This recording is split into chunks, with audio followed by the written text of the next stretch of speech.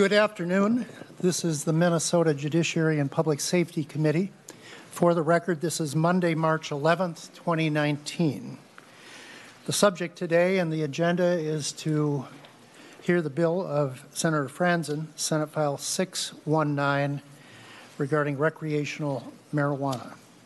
I first would like to talk about a few of the rules that we have established in the Minnesota Senate. First, we'll begin with a 30-minute presentation by Mr. Dale Quigley, who is currently the Deputy Coordinator of the National Marijuana Initiative for the High-Intensity Drug Trafficking Area Program in the United States. Then Senator Franzen will then present her bill, and we will move into testimony by the proponents and opponents of the bill. To respect everyone's time and be as fair as possible, each side was given 30 minutes each to present their side of the issue. Each testifier has been given a time limit, and we will be timing testimony according to the limits they were given. All testifiers were asked to sign up in advance of the committee hearing. No additional testimony will be taken at this time. Committee members, we will hold questions until all testimony is complete. Our plan is to have the opportunity, first, after asking questions and having discussion, we plan on voting on this bill at approximately 3:15 in the afternoon. We would like to keep our discussion civil and fair today. We're asking that everyone remain in their seat during testimony.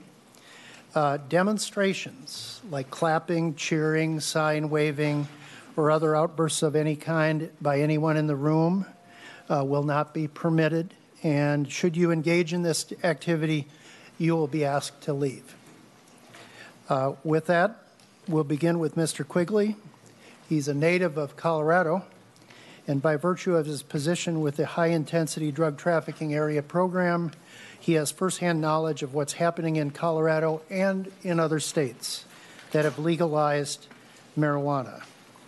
Mr. Quigley strongly believes that misinformation and rhetoric about today's marijuana and legalization needs to be replaced with facts stemming from valid scientific research, so that individuals and policymakers alike are better able to make informed decisions about the marijuana issue. His complete bio is in our member packets. So, Mr. Quigley, welcome to Minnesota. Thank you, Mr. Chairman. We hope the weather outside is making you feel better at home. Just like being at home, sir. All right. Just like being at home. You may begin at any time. Thank you, Mr. Chairman. Committee members, first off, thank you for having me and thank you for inviting me here. As you said, my name is Dale Quigley. I am the Deputy Coordinator for the National Marijuana Initiative for the HIDA program. What sets us apart from the other HIDA programs is that we are not an enforcement initiative. We are about information sharing and about education. That is our sole purpose.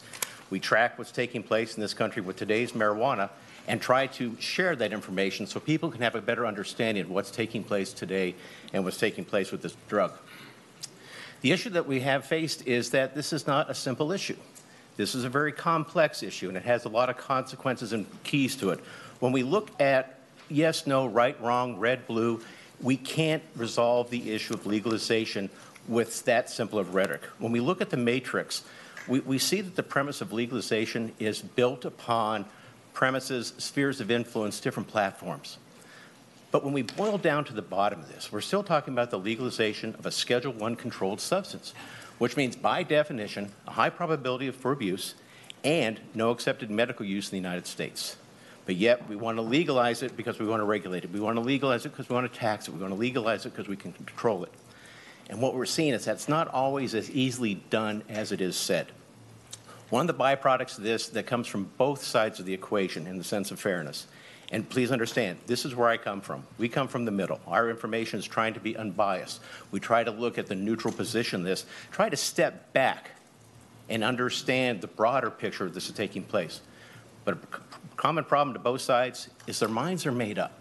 Their minds are made up. As the chairman said, one of the things we need to do is to listen to the other sides on this. There's a lot of information that can be garnered from listening to both sides and understanding the positions and understanding the facts. But what we need, in fact number one, is we need more valid research into today's marijuana. We've got strains of marijuana right now being produced at levels that we have never seen before in history.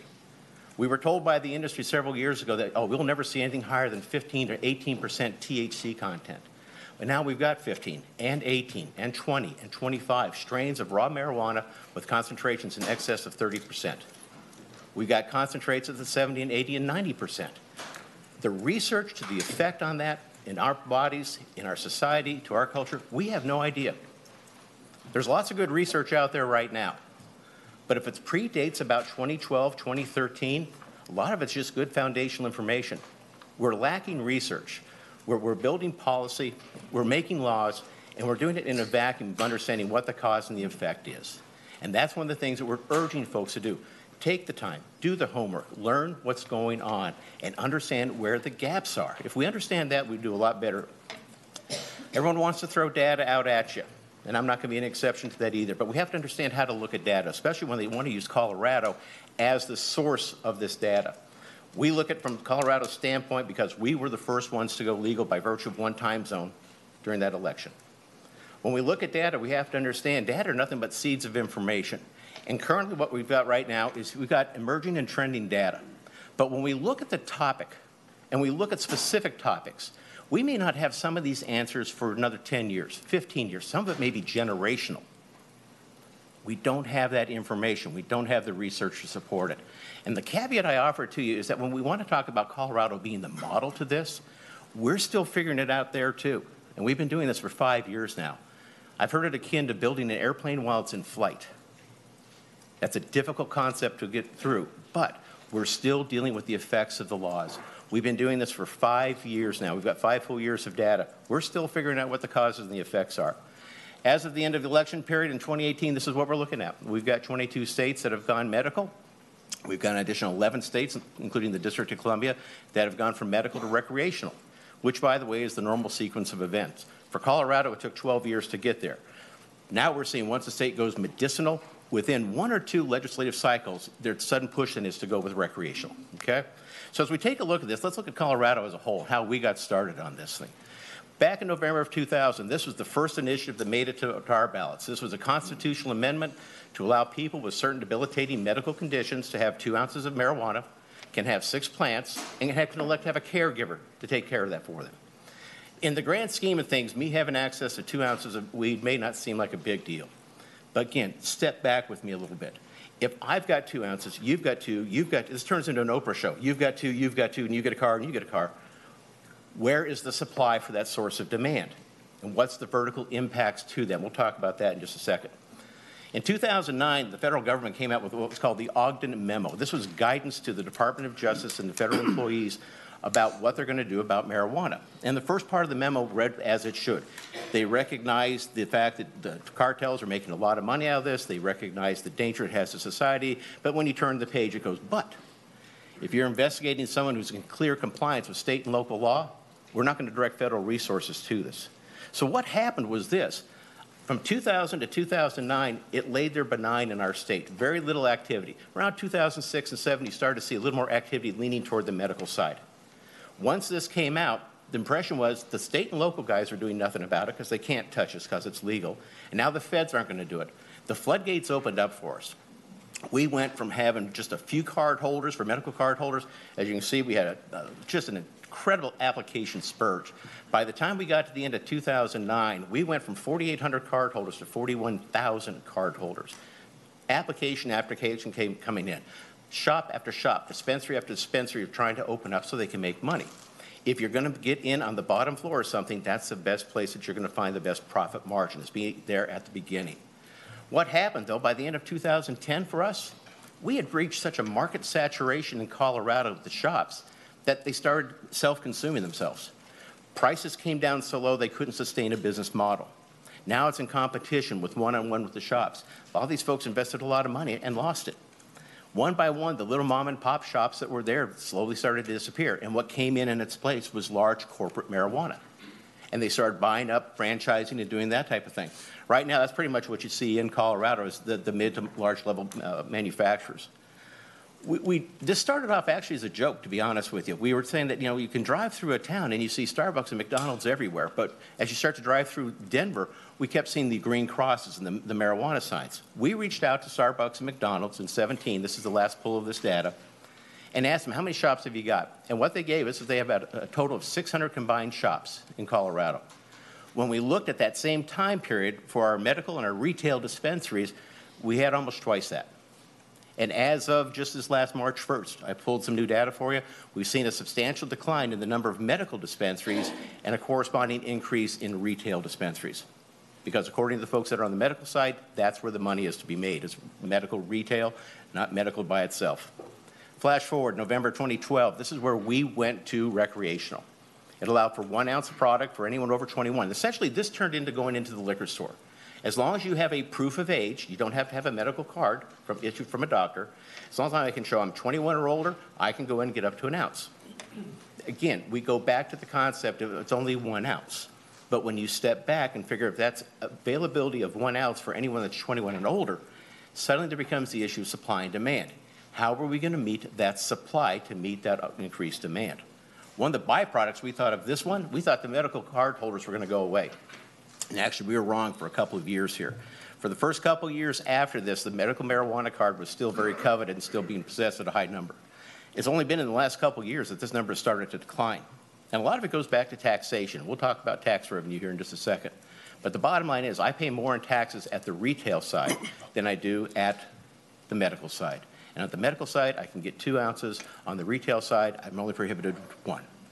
The drawback, though, is on the retail side, nobody's tracking the sale specific to a person. Since we started taxing this for lawful sales in our state, we look at a couple different products. The first one we look at is the edible products. Anything that we can consume orally this way, all right? So this is the cookies, the candies, and things like this. Very popular because it offers a lot of alternatives and options for the folks that choose to use. It doesn't have the same stigma. Obviously, there's no odors to be concerned about, like as you would with smoke, nothing visible as vaping, okay? But when you look at this, we can see the popularity. In the first year, 4.8 million product units were sold. Last year, 11.8 product units were sold. And these come in various concentrations. We still sell and track raw flowering bud. We take a look at this in terms of pounds. We started off with 148,000 pounds. Last year, we were at 413,000 pounds. The year before that was even higher. And the thing to put this in perspective is we're talking about 500,000 pounds of product that's sold and used in grams and ounces, which gives you an idea. Once you step back and look at the numbers and what that means, you see the scope on it. The third area that they're tracking in the state of Colorado, and it's been in the last 2 years they put a specific emphasis on this, is the emerging issue of concentrations. Concentrates have become the big issue. It provides a bigger bang for the buck. These are high-potency THC content that you can smoke, consume, and you get a much longer and more sustainable high out of this. The one that is of most concern, if you look in the top left-hand where it says crumble, and to the right of that where it says crystalline sugar, you're sometimes going to hear a crystal, you're sometimes going to hear rock. Some people actually refer to it as cracked weed. All it is a naturally occurring substance that's in the plant, THCA, tetrahydrocannabinolic acid. The botanists have figured out how to extract that and isolate that as a standalone product, condense it down to a crystalline form, and market it to the general product. Potency levels of this product are being rated at 99.5% potency for THC. Now, there's research out there to support the use of low-dose THC for therapeutic treatment of pain. I get that. We're talking like 3-5%. But at 99.5%, it leaves little doubt what the intention of that drug was. The bottom line is potency is driving profit, and the market demand by the consumers is for higher potency products. And industry is merely going along with them and producing those products for them. Retail sales from taxation, everyone wants to know about how much money is coming in. Well, last year we sold well over $1 billion of product in our state. We look at taxable revenue coming in from the retail side. Last year we were $240 million. When we look at the medical side, because this is where it all started, we notice something a little more drastic. It's pretty flat. In fact, it's actually gone backwards. Where on the retail side, we've seen an increase of over 350%. On the medical side, there's actually been a very mild decrease in the amount of products sold under the guise of medical. A lot of this goes back to taxation. When we look at the taxation rate in Colorado, we're taxing it about 30%. That's before any local fees get added into it. With that kind of money, the premise being is that if we tax it, we regulate it, we can control it, you start hearing the argument, well, you're taxing it so high, you're driving people to the back market. So you have to understand both sides of the issue. If we try to tax it and regulate it, there's going to be those that's going to argue that's going to send folks to it. But here's the problem with this. We can tell you how much was sold. I can tell you how much revenue we got in off of medical. I can tell you what we got in off of recreational. Like with any business model, to determine the return on the investment, what do I have to know? I have to know what has it cost me to do business. What number we can't get? We can't get that first variable in the equation. Nobody is really tracking that information. What does it cost the state, the cities, the counties, the municipalities? What does it cost them to set up systems and programs to help monitor the industry that's in their jurisdictions? We've talked to economists about this, and they said the data's not there. First off, you're too new into this for only 5 years, and quite frankly, nobody really tracks that information. So again, it makes it hard for us to understand if we're ahead of the game of this. But here's the windfall taxation rate it is to the state of Colorado.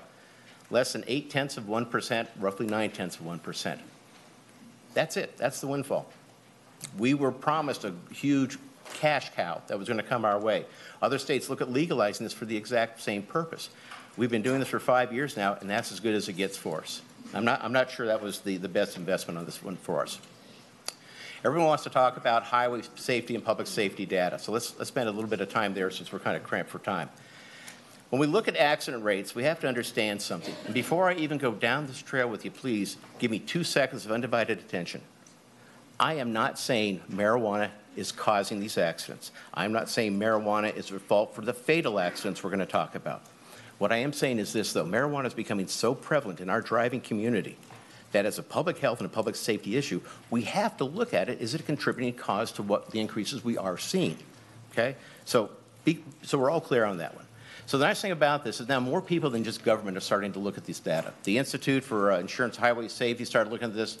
They did a survey from 2012, from 2016, and then a follow-up in 2017, where they looked at the marijuana states and the neighboring states that are not legalized, and they compared collision rates.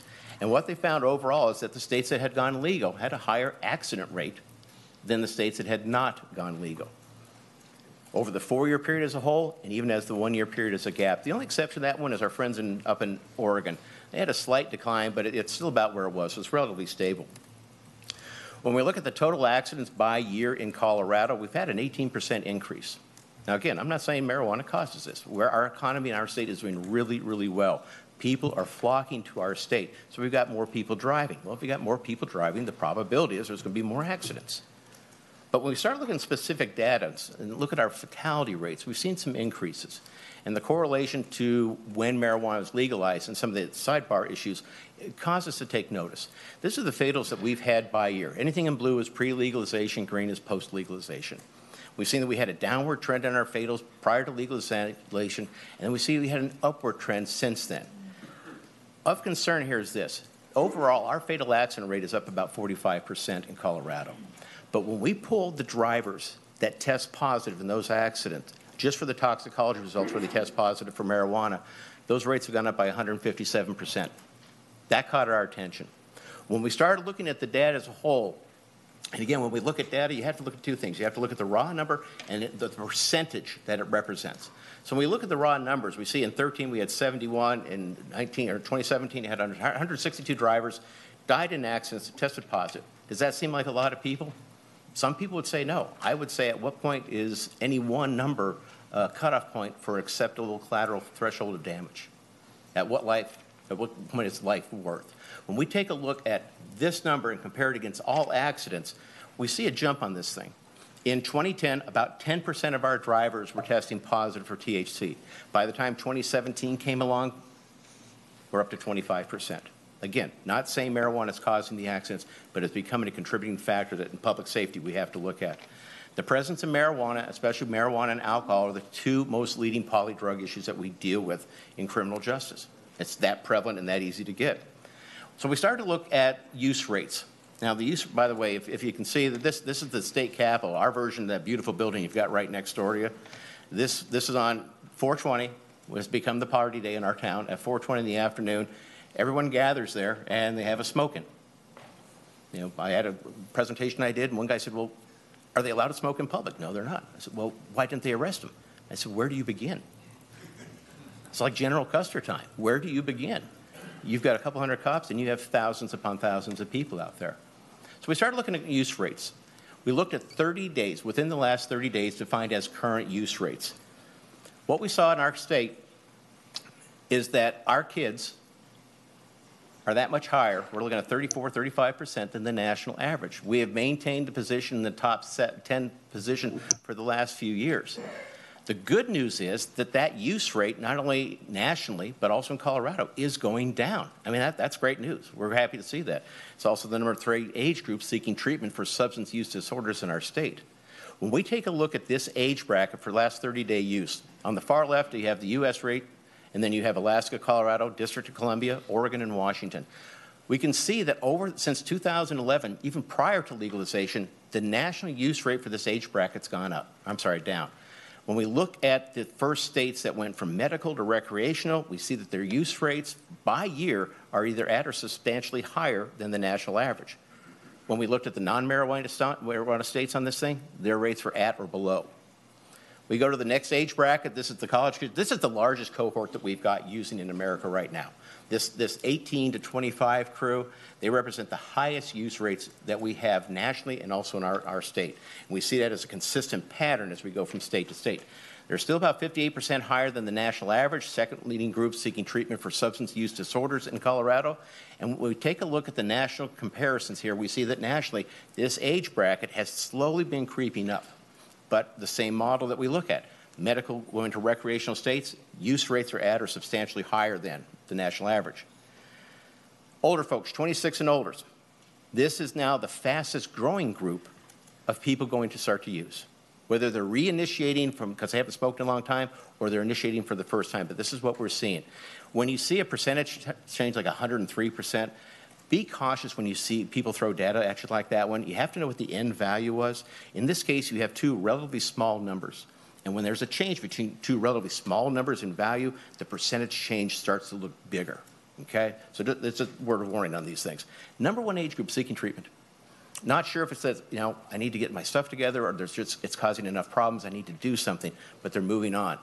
But look at the upward trend that we're seeing nationally and in these marijuana states, especially in the last few years. Interesting side note, geriatric folks, senior citizens, which I can now count myself as one, this is a next largest age group that's going in to start using this, okay? Again, accessibility, availability is there. The problem is, where's the perception of harm and where's the point of initiation? We looked at 2017 information from SAMHSA for people 12 and older.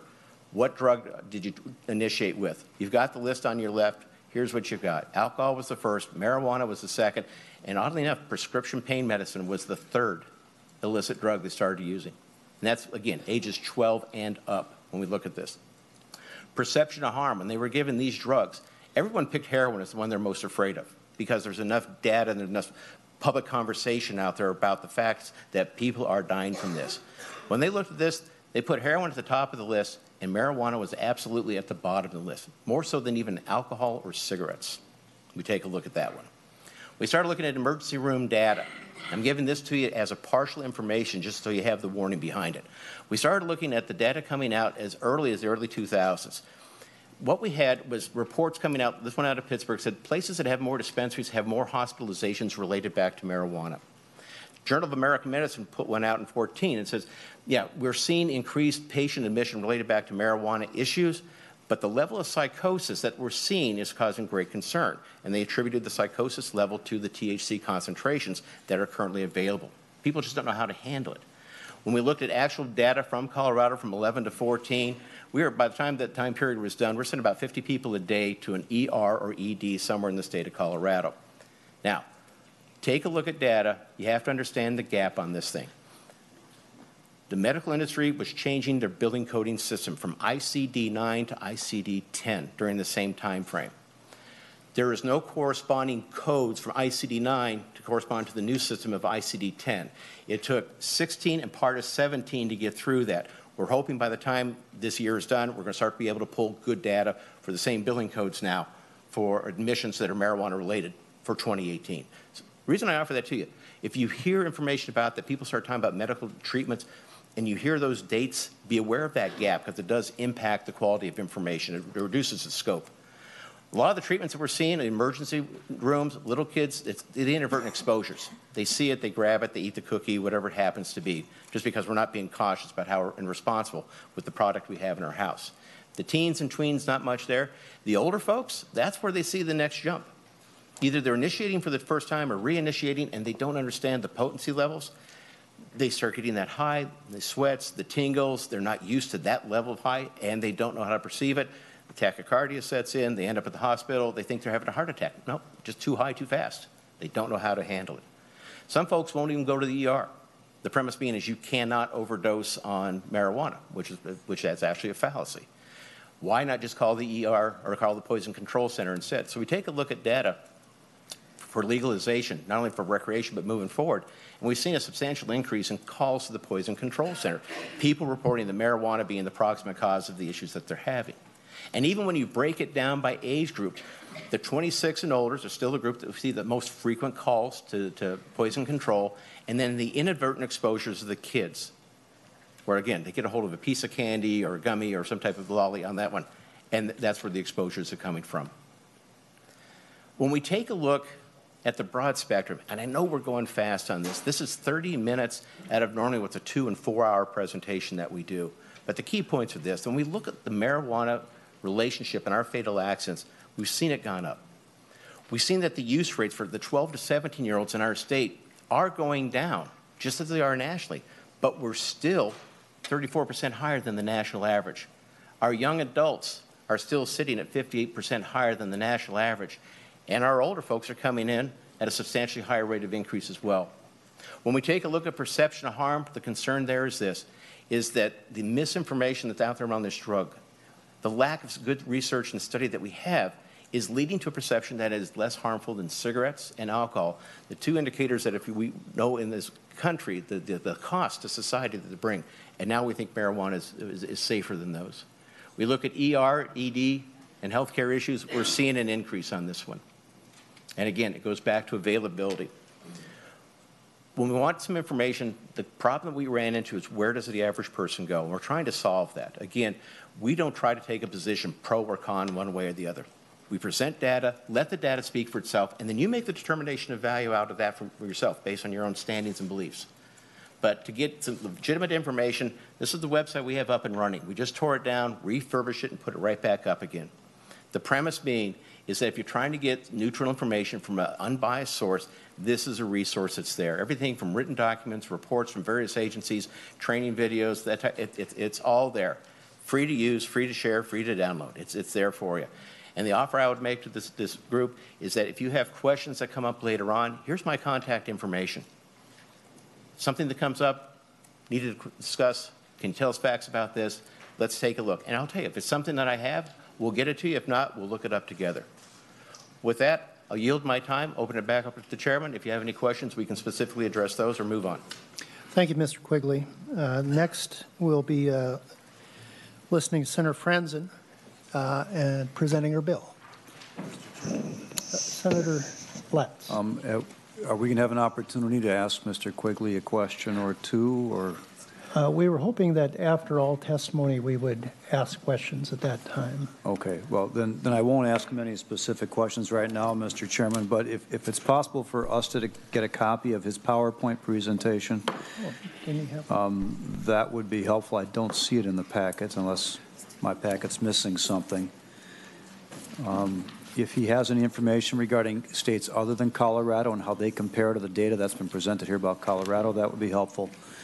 And I'd like to know exactly what the HIDTA is, if it's an independent organization, if it's an arm of the federal government, or exactly what it is. I'm not clear on that. Maybe I missed it earlier. But. So the HIDTA program says Mr. Quigley. Drug trafficking aid.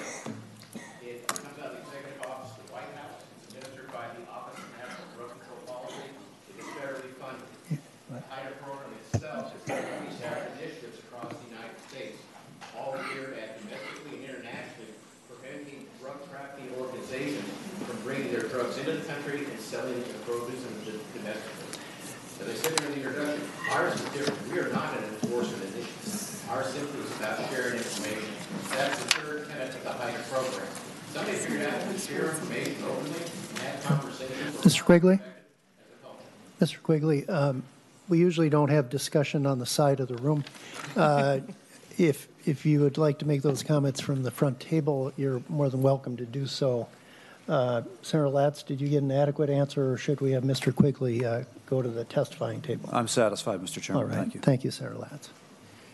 Senator Franzen, welcome to the Judiciary Committee. Thank you, Mr. Chair and members. And I want to start by thanking the committee chair, Senator Limmer, for giving us an opportunity to present this topic.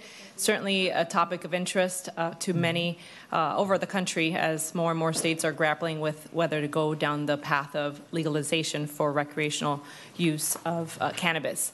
So with that, I like to begin with testimony and pass it on to my co-author. Earlier this session, as you all know, we introduced Senate File 619 as a bipartisan bill that would legalize recreational cannabis for adults at least 21 years old. This legislation will further decriminalize and regulate cannabis use in Minnesota. The bill will primarily focus on the regulatory framework for responsible oversight of recreational use of cannabis. Back in 2013, Minnesotans and legislators embarked on the debate of whether we would allow for medical cannabis use. And as policy members and members of the public, we participated in a month-long conversation about the merits of legalization of medical cannabis.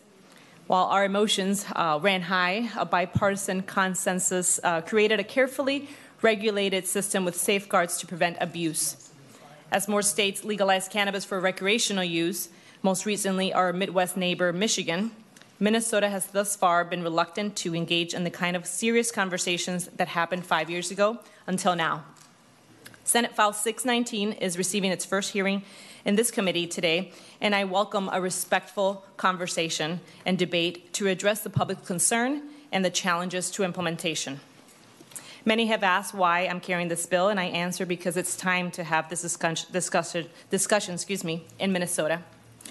Rarely as a legislature do we have the ability to have a win-win scenario, to tax a product where consumers agree should be taxed, and to regulate it to make it safer for consumers. We also have the ability to remove the need for the black market to exist while eliminating the harm it has done to society with an expungement provision. I believe the state has both a public health and a safety interest in regulating and educating all Minnesotans on the risk of recreational use of cannabis. Prohibition has not worked thus far. Regulating cannabis and providing the necessary oversight and legal framework moving forward will reduce, not increase, the access to youth. Dr. Scott Jensen, my Republican co-author and sitting to my right in this bill, and a physician in private practice, acknowledged in our press conference earlier in this session that cannabis may become legal, but it does not mean it's good for you. Senate File 619 seeks to responsibly regulate and address all aspects of cannabis use by prohibiting the use to sale to minors under 21, uphold current law prohibiting impaired driving, uphold the Clean Indoor Air Act, protect employers' rights to keep the workplace safe, and protect landlords' rights to prevent smoking on their property. It also will keep local control to regulate the production and sale in local communities. It will establish rules on the operation of dispensaries, and it will develop a tracking system, seed to sale. And the revenue from taxation will be used to address mental health services, training for police, and public health education for teens about the potential health consequences of cannabis use. We will fund research on mental health impacts and risk factors for addiction and study the effects of cannabis related to potency levels and dosage for safe driving. Finally, we will decriminalize and expunge past nonviolent offenses. I want to encourage, again, a respectful dialogue as we continue to discuss the merits of legalizing the adult recreational use of cannabis, and I thank you for your time. Thank you. Senator Jensen. Thank you, Mr. Chair, and thank you, Senator Franzen, for bringing this bill forward. I don't think I'll readily forget the day that Senator Rest and Senator Franzen came and asked me to participate in this bill. I probably didn't quite realize exactly what we're going to get into. But for me, the issue was basically there was a perfect storm. In November, two political groups achieved major political party status in Minnesota, both on the issue of marijuana. Michigan approved it. In December, the federal agricultural bill approved hemp, and then the other one would be the CBD. We're seeing CBD products sold at pharmacies and grocery stores. So it became clear that we needed to start understanding the issue before us. I think in 2013, opening the doors to medical marijuana was a huge deal. Over the last 2 years, 4 additional diagnoses are now medically eligible, including PTSD, the autism spectrum, obstructive sleep apnea, and dementia. Well, just those 2 last ones, obstructive sleep apnea and dementia, are exceedingly common. And as the population grows older, we're not going to see less dementia, we're going to see more. And obstructive sleep apnea, I could editorialize on, but I'll just say this. It's a very common disorder, and generally when the workup is initiated, usually the diagnosis is made. Personally, in the office, I have seen young people come in having been sexually abused because they thought they were participating in maybe a trivial brownie at a party, and with no awareness on their part, Rohypnol had been laced into the product. And so they indeed were, if you will, candidates or at risk for being sexually abused, and they were. I've seen 60-year-old patients come in with mental health issues of anxiety, stress, and insomnia, and a half of a gummy bear an hour before they go to bed has changed their lives. I've seen opiate studies indicate that when THC is used as an alternate, 25% of the people on opiates have been able to get off the opiates. I see alcohol deaths far more problematic than I see any other drug. So to me, it harkens back to the way we've talked about fireworks in this state. We've often focused our thoughts on sales and commercialization, possession, and then use. And I'm not advocating, and I don't support legalization of recreational marijuana at this point in time. But as Senator Franson told me right out of the get-go, she said, it's time to have the discussion. And for that, I really appreciate the respect to this topic that Senator Limmer and his colleagues have given to it today. So thank you again. But I do think that we need to talk about decriminalizing, if you will, trivial amounts of marijuana. I don't think that we can really know how this issue has affected communities of color, communities of minorities, community of immigrants. And so for me, I'm absolutely interested in that discussion. Lastly, I think Senator Franzen's bill really puts a bright light on the issue of impairment, safety, regulation. And I think in fairness to Senator Franzen, I think everybody should realize that nowhere along the line has the issue been, maybe we can acquire some tax dollars. That's not part of this initiative. Thank you. Thank you, Senator Jensen. Despite comments by Senator Jensen, we will now give proponents 30 minutes to give testimony for the bill, and then 30 minutes to those that oppose. Senator Franzen, do you have an author's amendment that you were wanting to propose? Thank you, Mr. Chair. I do. I have an author's amendment, the A9. All right. Just to put the bill in the shape we want it. I believe the A9 amendment is in our members' packets. Senator Pappas moves the A9 amendment. This is an author's amendment. For those in the audience, this gives an author a last-minute chance to put a bill in their as perfect a form as they can before a committee. So we do not debate the merits of an author's amendment. We simply pass it to get it in the form that the author wishes it to be in before we consider it. Hearing no further discussion, all those in favor of the A9 author's amendment say yes. Opposed? The amendment prevails. Thank you. Senator Franzen. Thank you, Mr. Chair. I think we're proponents. going to start with the testimony from proponents. All right. And with Dr. Carter Casimir. Dr. Casimir.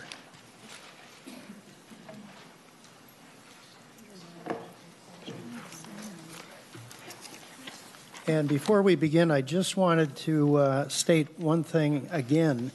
To respect everyone's time and to be as fair as possible, each side has been given 30 minutes.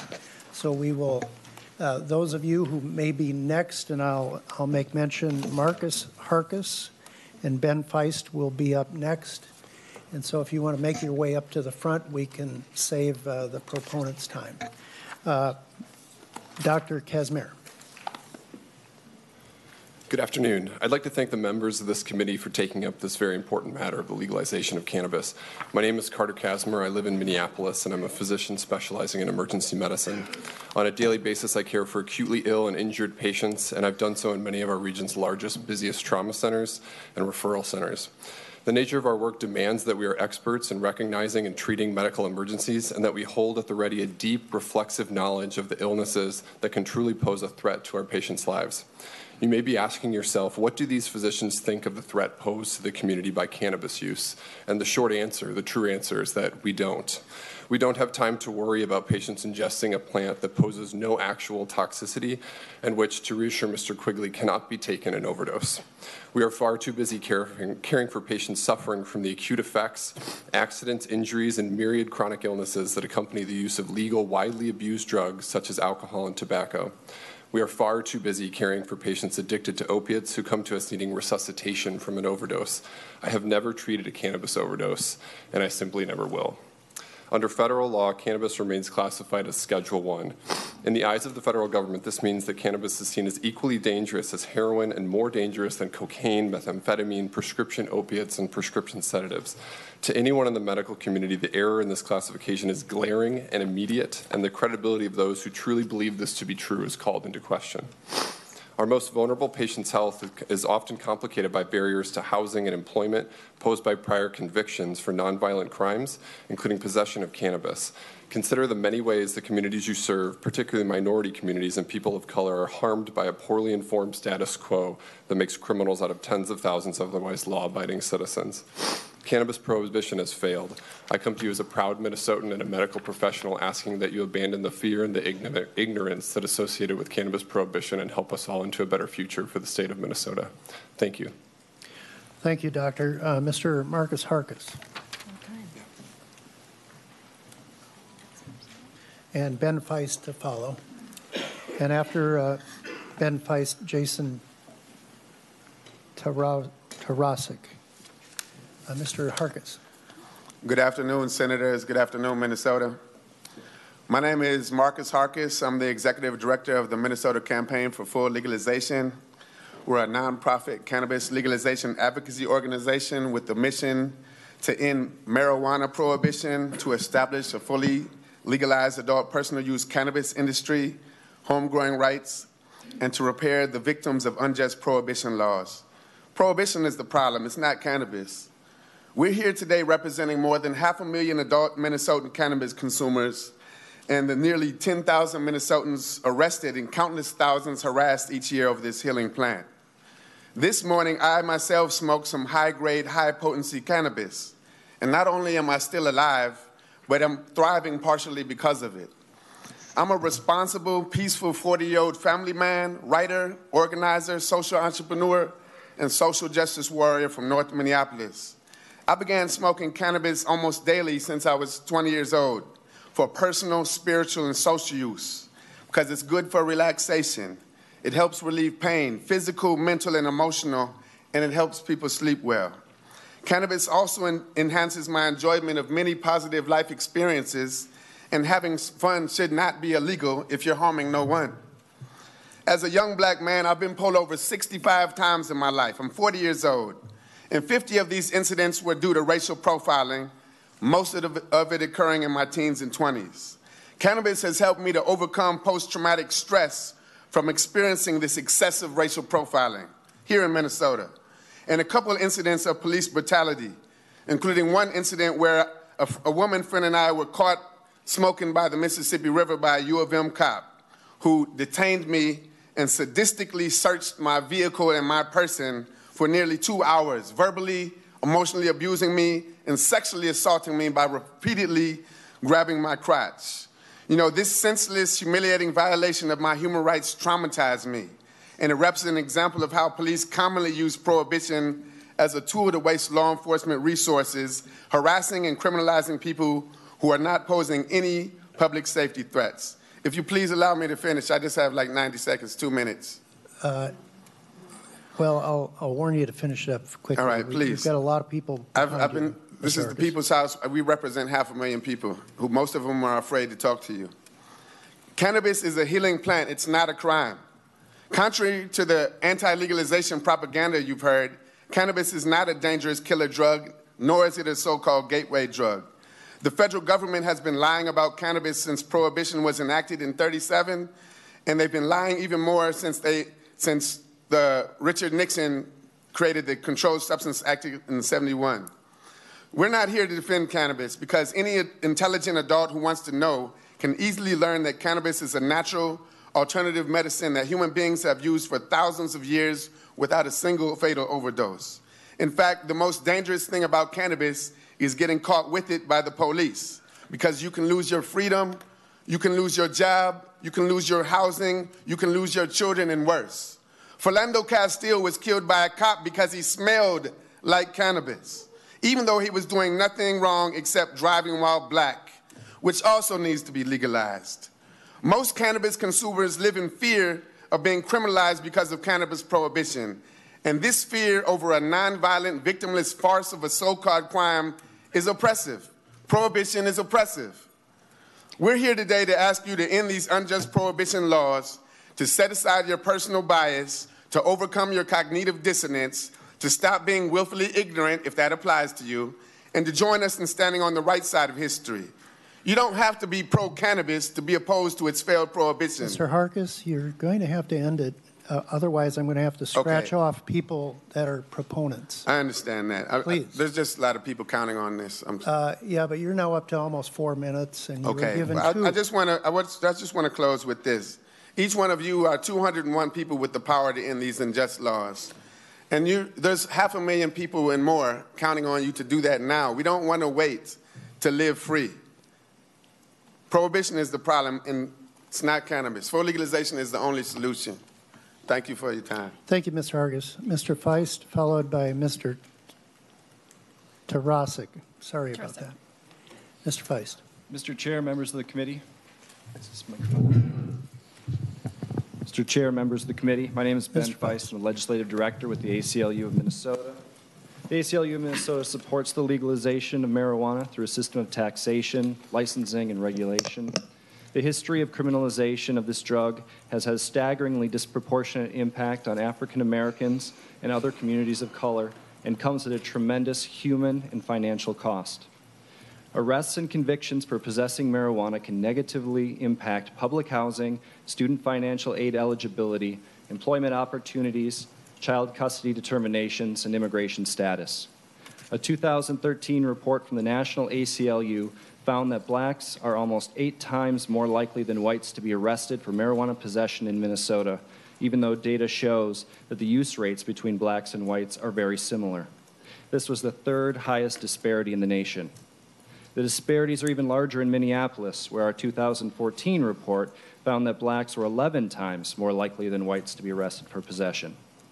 Since so many people have been swept up in the criminalization of marijuana over the years, the expungement provisions of this bill are extremely important and should be expanded as it moves forward. We understand that getting to the right regulation in Minnesota will take a lot of hard work and input from many diverse stakeholders. Thank you for hearing the bill today. Thank you, Mr. Feist. Mr. Tarasik, followed by Laili Fatihi. I hope I'm pronouncing all of those correctly. Some challenging names this afternoon, Mr. Chair. Tarasik. Thank you, Mr. Chair, committee members. My name is Jason Tarasek. I am a lawyer with an office in Edina. That's okay. My name's been mispronounced my whole life. I could take it. Thank you. Sorry. That's all right. I am the Minnesota political director for a group called the Marijuana Policy Project, or MPP. MPP has been instrumental in helping with legalization campaigns throughout the country. MPP is not necessarily pro-marijuana. MPP is anti-prohibition. We believe prohibition has failed, and we believe it's time for Minnesota to accept that reality and perhaps consider that we should stop allowing criminals to profit from selling marijuana. We believe it is time to regulate and tax marijuana for adult use in Minnesota. After all, right now, we expect it will be roughly a $1 billion industry when legalized. We estimate that may generate $300 million to $400 million in tax revenue that could be used to help Minnesota. And right now, we're letting that go into the criminals' pockets. We recognize the primary concerns of the prohibitionists: impaired driving and teen use. We share those concerns. But the reality is, impaired driving is happening now. Teen use is happening now. In fact, what we have seen is that, and I believe Mr. Quigley confirmed this earlier, teen use goes down after you legalize. And impaired driving, that's just a reality now. And to my knowledge, a field sobriety test does not discriminate according to what you're impaired by. You are impaired by cannabis, you are impaired by alcohol. A field sobriety test will indicate whether you're impaired. We hear that there is no breathalyzer equivalent for marijuana. That's true, but we believe the increased tax revenue can be dedicated to enhance police enforcement to lower impaired driving. I'm mindful of my time. I wish I had more, but I'll leave it with this. We believe Minnesota is ready for adult use marijuana. We ask for you to allow Minnesotans to make the safer choice compared to alcohol. We ask you to vote yes on Senate File 619. Thank you. Thank you. Next would be Ms. Farahi. Fahy. Thank you. Please proceed. Thank you, Mr. Chair, members of the committee. My name is Layli Fadahi, and I am the campaign manager for Minnesotans for Responsible Marijuana Regulation. We are a statewide, multi-partisan coalition and campaign that supports the legalization and responsible regulation of marijuana for safe adult recreational use in Minnesota. MRMR's members and supporters include former state legislators from both the Republican and DFL parties, medical doctors, indigenous community leaders, organized labor, civil society organizations like the NAACP, ACLU, National Council of Jewish Women, and others, and a growing list of mayors and city council members from across the state, ranging from Minneapolis to Red Wing to Fergus Falls and many places in between. Our ranks include people the likes of whom you've probably never anticipated would show up in a room like this advocating for legalization. People who you would not find burning one down at Mr. Quigley's 420 rally, and yet here they are today. And why is that? Because perhaps the biggest untruth Mr. Quigley spoke today is that people's minds are made up and they don't care about the facts, so you should feel free to ignore them. We've been reaching out to communities and organizations, affinity groups, and policymakers of all different persuasions from all corners of Minnesota. And what we have found is that Minnesotans from all walks of life are questioning what they've been told are the quote-unquote facts about the dangers of marijuana and the necessity of prohibition. And they're questioning those facts because they don't align with the truth. They're questioning why we're spending billions of dollars on a system of prohibition that is utterly failing to keep people from using marijuana, including children. They're wondering why the top interest groups that are spending money to oppose legalization are the alcohol industry, the private prisons, and the pharmaceutical industry. And after today, they're going to be wondering why they heard a supposedly neutral, non-biased, purely evidence-based testimony from a source that has been widely discredited by experts for presenting misleading conclusions and incomplete data to the exclusion of rigorous peer-reviewed research that shows no increase in vehicle fatalities, a drop in adolescent marijuana use, and an average drop of 23% in opioid deaths in states that have legalized marijuana. Final two sentences.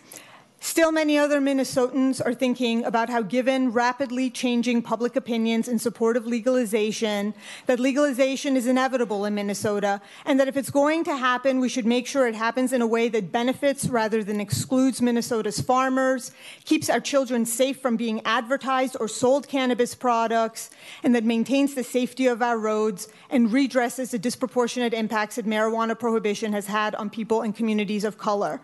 Minnesota is ready to talk meaningfully and truthfully about legalization. We hope you're ready as well. Thank you. Thank you. Next is Maren Schroeder, followed by Chris Hallbrook. Thank you. You did really close. My name is Maren Schroeder. I have an off day today. Sorry about that. You know what? Everyone does it to me, actually. Thank you. I'm president of Sensible Minnesota. We're an education advocacy-based nonprofit with a mission to make our neighborhoods safer and more inclusive for those negatively impacted by cannabis prohibition and the war on drugs. My testimony today, the scope of it is I'm going to talk about medical cannabis. So I'll just disclose that we've worked with about 500 patients one-on-one and talked with thousands of patients over the past 4 years. Our opponents to legalization here today will say Minnesota has decriminalized marijuana and legalized its medical use. Yet we're still arresting nearly 10,000 Minnesotans each year for marijuana, over half for possession at increasing rates since medical cannabis legalization. Clearance rates, crime solved, for violent crimes is only 46%, but when it comes to drug crimes, they clear 85%. Medical cannabis is not accessible or affordable. We have low patient numbers and products costing up to 4 times their equivalent in other states. As of last Friday, there were 15,416 patients enrolled in the program. In comparison, New York and Pennsylvania, who both worked from our model, have about 100,000 patients each. Adjusted for population, that's nearly 30 and 40,000 patients respectively. If we had a true patient access model like Arizona, we would have over 150,000 patients in this state protected from law enforcement interference with their health care. Opponents to this bill are the same opponents who helped construct our failed medical cannabis program, one that prevents patient access, doesn't provide it. The same opponents have yet to offer solutions to improve access and affordability for the over 130,000 patients not served by our current program. There are many reasons to legalize cannabis for adult use, and Minnesota is ready. But our organization is focused on patient access. It's personal for us. We're a team of patients, caregivers, and parents of patients. Unfortunately, we're left with what we have today. The best option to truly provide that access to those 130,000 patients is to urgently fully legalize cannabis in Minnesota. Thank you. Thank you, Marin. Next is Xavier Bicott. Chris Holbrook first. Oh, I'm sorry, Chris Holbrook. And then And it's Xavier is, if Xavier is in the room, you can come forward. Mr. Holbrook. Hi, my name is Chris Holbrook. I'm the chair of the Libertarian Party of Minnesota. Libertarians support social understanding, financial responsibility, peace, and free markets made up of voluntary transactions. We have 10 city council members elected throughout the state representing 205,000 residents. The Libertarian Party of Minnesota calls for a full repeal of marijuana prohibition, as we have since our founding 48 years ago, the same year President Nixon declared the war on drugs, which is ineffective, unfair, and immoral. It started as a prohibition law in 1937 to protect corporate greed with government power and turned into a tool for racist political ambitions, admitted to by the Nixon administration. Just last year, the Minneapolis Police Department was caught targeting minorities in a low-level marijuana sting operation where 46 of 47 arrested were black men. The Libertarian Party supports legalization, but we oppose the provision that requires a permit to grow plants at home for personal use, as well as limiting that to 4 home plants. Truth be told, that is simply a permit to continue racism, sanctioned, warrantless raids of private property, and justification of government force. That is unfair to both citizens and police. No effective cannabis can be as harmful as doing jail time for using it. Lives are ruined in prison. America has an industrial prison complex holding 25% of the world's incarcerated people, with beneficiaries being prison owners and their unions. Mexican drug cartels get 60% of their funds from marijuana. Criminalization creates violence. The Libertarian Party also supports expungement. There are hundreds of people in jail in Minnesota for marijuana offenses. One of them is Steve Yang, serving a 74-month sentence for trying to buy and sell 250 pounds of marijuana to make a bunch of money to take care of his disabled family. In Minnesota, they give him a long sentence for that. In the state of Washington, they'd give him a business license. The financial losses are obvious in Minnesota. We waste $2 million a year fighting marijuana activity, while in the 11 states that have legal recreational, they average $2 million of tax profit per week. Libertarian Party of Minnesota supports legalization, but we oppose taxation in general and strongly oppose the excessive 37% suggested in this bill. Cannabis should be taxed and regulated like anything else in your garden. It is immoral for the government to dictate what a private individual may grow and consume on his own land.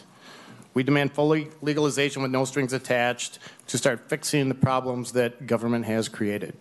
Thank you. Mr. Bicott, am I pronouncing that? My apologies. I thought you had asked for Javier. I'm not Xavier. Oh, Xavier. I am on the list. I can go ahead and speak if you'd like. Why don't we hold you off until we got to go on the order. Is there a Xavier Bicott in the room? Guess not. We'll move on to Gunnar Oz, followed by Matthew Kaiser. Javier, I don't have you on the list. Were you on the list? Oh, I see. Yeah. Just stay up on the front and we'll get you next. Okay, thank you. Mr. Oz. All right, thank you for the opportunity to testify before you today. My name is Gunnar Oss, and I'm a campus organizer with Students for Sensible Drug Policy. We are an international student movement working to end the war on drugs. I'm here today to encourage you to support Senate File 619, which would regulate the cultivation, production, sale, and consumption of cannabis products in Minnesota. I want to share a short story with you that is about a friend of mine and many other young Minnesotans. So in 2014, during my junior year of high school, a very close friend of mine started selling small amounts of weed in order to bring in some extra spending money, without having to work a menial fast food part-time job. His business was super juvenile, harmless, mostly borrowing his parents' car in order to sell $20 of flowers to classmates and such.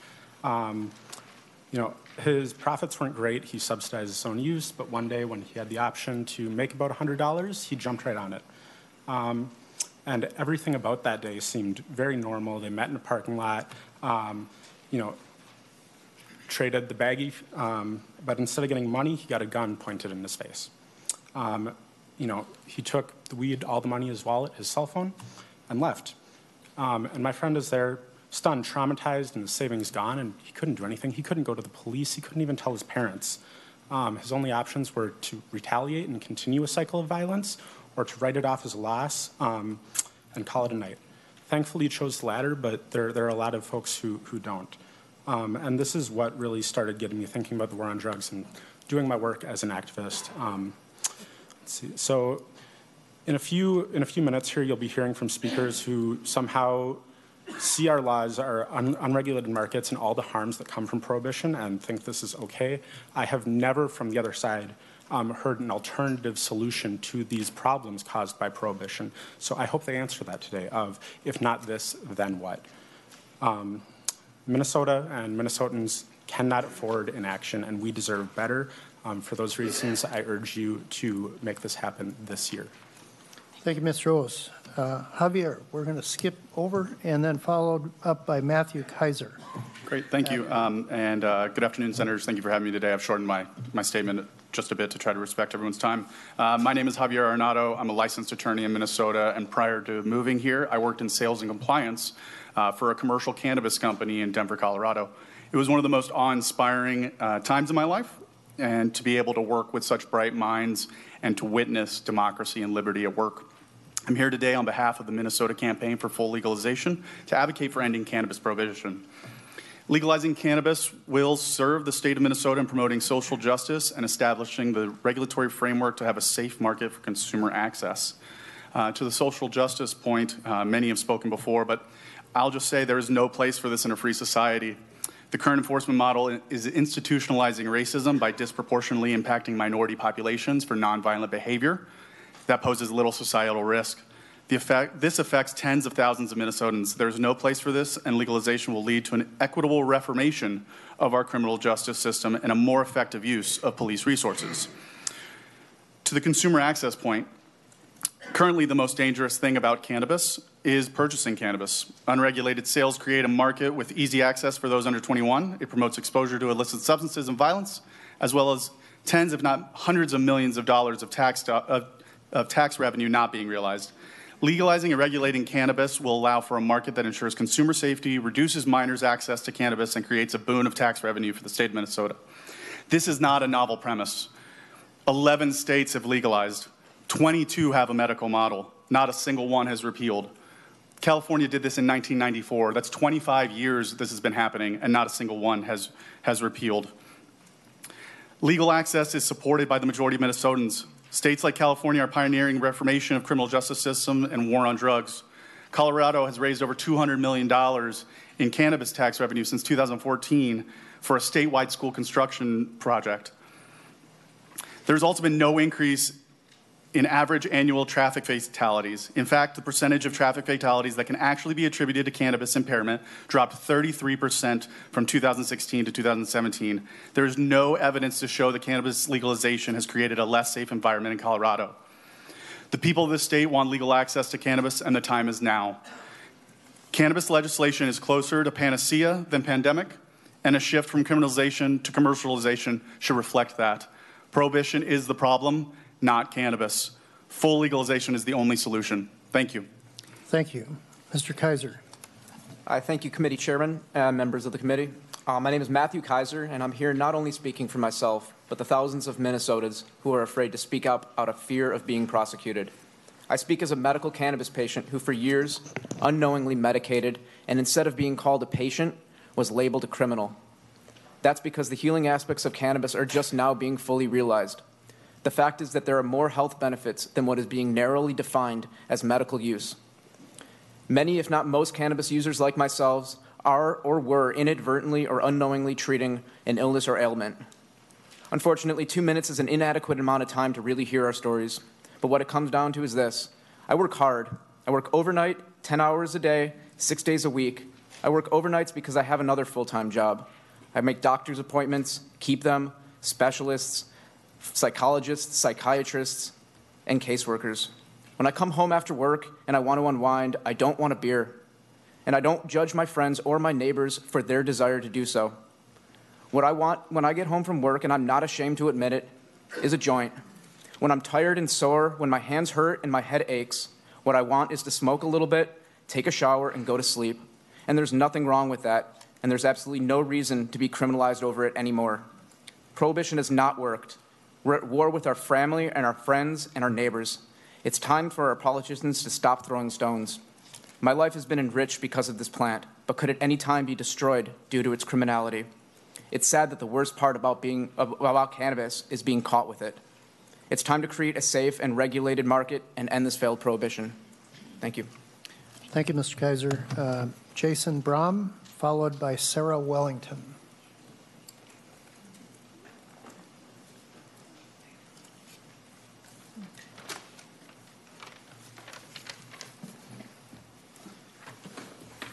Thank you, everybody in the committee for... Mr. Brown, please proceed. Thank you all for letting me speak today. Hello, my name is Jason Barham. I'm from Winona. I almost lost my life 10 years ago when I became highly addicted to an anxiety medicine called Klonopin. I had extreme withdrawals from it, and it wasn't for my family and my wife, I would have lost my life. Marijuana never gave me any of these side effects, and it's been 10 years now since taking any pills. I'm here today to talk about my feelings towards a possible bill that would end prohibition of cannabis in Minnesota. In Minnesota, we have many great minds. A lot of these minds agree that cannabis is not the problem, prohibition is. We need to come together. We need your great minds in our beautiful capital to make this mission to end prohibition a reality. Here in Minnesota, we sit in a great position. We have other states that look at the pros and cons. We have an opportunity here to help so many. It could provide money for education, help underfunded schools that have technology programs, science programs, grants, and most importantly, upgrades of current schools to build new schools. We can't keep living life with fear and assuming things anymore. Look at the mistakes we've seen in the last 100 years that affected millions of people's lives, especially in America where we consider have the best way of life with our freedoms. We as Americans have been persuaded by our peers that push this fear into us so that their views can continue to live. We cannot let fear dictate what we do in life. If we continue to let it direct us, we in fact keep giving fear a platform to continue to succeed. We've also heard many stories about our brave men and women coming back from serving our country with PTSD, many of these with other disabilities. CBD helps them mentally while THC helps treat the pain, but PTSD is just not a wartime illness. It's around us more than people think. A good friend of mine is diagnosed with PTSD as he was sexually and physically abused when he was a kid. Again, CBD helps him mentally, whereas pharmaceuticals had him on the edge of suicide. THC would help calm these awful outbreaks of painful emotional stress. Cannabis has many stories like this where it provides health and wellness to so many. I ask you not to be afraid to step out of line. Make your own line. This is what great leaders do. Sometimes you have to start something new. It might be bold, but it's the right thing to do. Don't let fear hold you back. We can make more businesses. We can make more jobs. We can make more funds for our schools in our beautiful state of Minnesota. We showed America how to not make a medical bill, but we have a chance here to turn this around, to show America how to make a full legalization bill. Thank you for your time. God bless. Thank you. And Ms. Wellington. Thank you, Chairman and members of the committee. My name is Sarah Wellington. I'm a mom, a St. Paul resident, a wife, a St. Paul school English teacher, a Minnesota cannabis patient, and a consumer member on the Task Force on Medical Cannabis Therapeutic Research, and a person living with MS. As a teacher, I thought it was most appropriate to start with a book. So I read to you today from It's Just a Plant by Ricardo Cortez. One day, a government decided to make a law against marijuana, continued the officer. The government started a war around the world to stop people from growing it. Marijuana became an illegal plant. Doctors tried to protest the new law, but the politicians and lawmakers did not listen. Jackie couldn't believe it. "Mommy," she said, "is that all true?" "It is true," said Jackie's mother. "Any government can make a bad law," she said. "Luckily, where we live, people can work together to fix unfair laws. We are here to fix the unfair laws of cannabis prohibition. The high moral, criminal, social, and economic costs of prohibition are robbing me and so many others of their health, happiness, and freedom. Cannabis is a safer path towards health that opiates, benzodiazepines, muscle relaxants, and all the rest of big pharma cannot offer me and millions of other people. Prohibitionists are more dangerous than cannabis. Prohibition is the problem, not cannabis. Full legalization is the only way." Thank you. Thank you, Ms. Wellington. Last two individuals will be Brett Buckner and Katie Cummins-Bacco. Is Brett Buckner in the room? And is Katie Cummins-Bacco? There she is.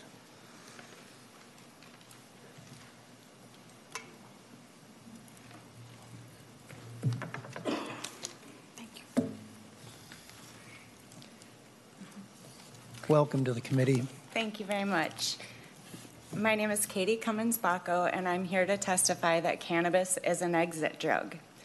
I have a disabling genetic collagen disease that comes with nerve, bone, joint, and vascular problems. I've had over 25 surgeries in my life. My first was at age 7, and my next is for tethered spinal cord on April 4th. From 2014 through 2016, I had at least 14 of those surgeries. 3 spinal fusions, both hips replaced, and more. Each time I was prescribed OxyContin and oxycodone. Each time my dose was increased. By 2016, I was taking about 200 milligrams of oxys a day. Though I was being managed at a pain clinic, I wasn't living. I was merely existing.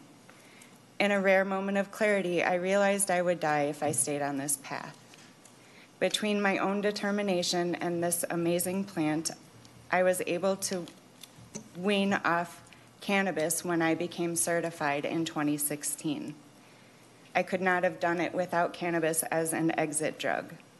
Now I'm able to use cannabis as my daily maintenance medication for chronic pain. When I do have surgeries, I use OxyContin as it should be used, just for short term.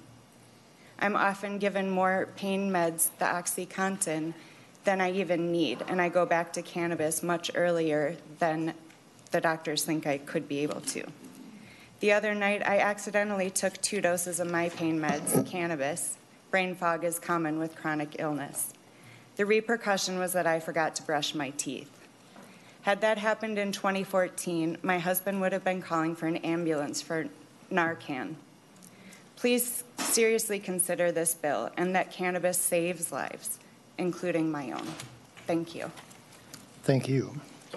We'll now move to the opponent's testimony, and we'll begin with Kim Bemis, followed by Teresa Lunt.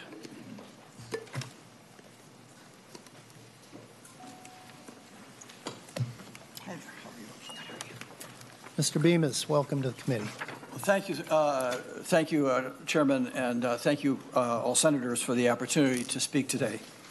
My name is Kim Bemis, and I am the chair of the Local Action Committee for Smart Approaches to Marijuana, called SAM, and we are called Salmon. SAM is working extensively throughout the country to promote science and understanding of the harms of marijuana, especially related to commercialization and normalization. Our public health position is that the current science does not support the commercialization and normalization of recreational marijuana. I approach this issue from both a personal and professional viewpoint. I am a person in long-term recovery, which means for me that I have not used marijuana since August 13th, 1988. Pot was my drug of choice, and I am an example that marijuana is an addictive substance. In short, marijuana ruined my life. I also approach this from a professional standpoint in that I have designed and run an online drug and alcohol intervention program for teens and their families called Go Be Support. Inquiries to my program run about 90% from parents concerned because their teens are using marijuana. The good news in the recent National Institute of Health survey is that marijuana use is down overall, but the devil is in the details, because in states where it is legal, they also have the highest rate of teen use than other states. Legalization leads to increased access. Unfortunately, marijuana is not the harmless plant that many people describe it as. Marijuana particularly affects the prefrontal cortex part of the developing brain, which is the part of the brain that affects decision-making and is therefore the most important part to develop in teens. Judith Greisel, in her book Never Enough, The Neuroscience and Experience of Addiction, said, "So the changes in behavior that happen during adolescence are so important and lasting because the brain is forming permanent structures. So when the circuits are being laid down, if they're laid down under the influence of a drug, then they're going to be laid down differently than if it's not under the influence of a drug." Recent research from Canada that was published in the American Journal of Psychiatry tracked 3,800 teens over 4 years, showed marijuana users had significant cognitive impairment functioning as opposed to those that used alcohol. And there is now credible evidence that for families with a history of mental health issues, that marijuana use by teens can hasten the onset of psychotic events like depression, schizophrenia, and bipolar. In closing, decriminalization and improvements to the medical marijuana law can happen without commercialization. This is a very complicated subject. Minnesota does not need to be the 12th state to do so. 8 others have rejected. We urge the state to wait and see and let others figure out the best way to do this. Thank you. Thank you, Mr. Bemis. Teresa Lunt, followed by Edward Ellinger. Dr. Ellinger. Ms. Lunt. Mr. Chair and committee members, I'm Teresa Lunt, a parent, retired Osseo Area Schools board member, and a member of Partnership for Change. Our coalition was created 11 years ago to reduce alcohol and drug use among youth and young adults in Northwest Hennepin County. We've been working hard to implement environmental strategies that are proven to reduce youth drug use. We've seen a downturn in youth use of alcohol and tobacco products, but just when progress is being made, the 2016 Minnesota Student Survey shows youth perception of harm relating to marijuana is on the decline. Most notably, only 55% of 9th graders believe marijuana is a risky substance. Youth are now turning to marijuana and e-cigarettes as their drugs of choice. Case in point, just last week, 6 students at Cambridge Isanti High School required medical attention after vaping marijuana and becoming ill. Our school resource officers say students are increasingly vaping marijuana and it's difficult to detect due to the vapor being odorless and smokeless. Marijuana is addictive and harmful to the human brain. Marijuana and the concentrates on the market now can contain up to 99% THC, far from the 3 to 5% THC of the 60s and 70s weed. 9% of marijuana users will become dependent. If use starts in adolescence, that increases to 17%, almost 1 in 5 children. Regular marijuana use can present a higher risk of reducing IQ points by up to 8. We know the human brain is still developing well into the late 20s. Youth marijuana use continues to rise in states that have legalized. Colorado, Washington, Oregon, Alaska, and D.C. have seen past month use of marijuana among 12 to 17-year-olds continuing to rise above the national average. Alaska and Oregon are leading the nation in past year marijuana use among 12 to 17-year-olds. And Colorado holds the top ranking for first-time marijuana use among youth, a 65% increase in the years since legalization. Colorado toxicology reports show the percentage of adolescent suicide victims testing positive for marijuana have increased. In Anchorage, Alaska, school suspensions for marijuana use and possession increased more than 141% from 2015, when legalization was implemented, to 2017. Legislators say we can do this right and learn from the mistakes of legalized states. Make no mistake, regulated markets only increase exposure and promote the normalization of youth marijuana use. The more available a drug is, the more youth use. As Mr. Quigley reported, Colorado has more marijuana dispensaries than Starbucks and McDonald's combined. It is sad commentary when it's easier for our youth in Colorado to access marijuana, find marijuana, than a tall dark roast or a Big Mac. So I've included this graphic in my testimony you should have in your packet. This is telling. Even though Colorado has legalized recreational marijuana, the majority of municipalities in the state have banned dispensaries in their jurisdictions, noted by the green-colored counties. Communities do not want pot in their neighborhoods. Please consider the research and data and do not pass along Senate File 619. A more drugged society and the social shrapnel legalized marijuana leaves in its wake does not benefit anyone in our communities. Our youth and the citizens of our state deserve better. Thank you.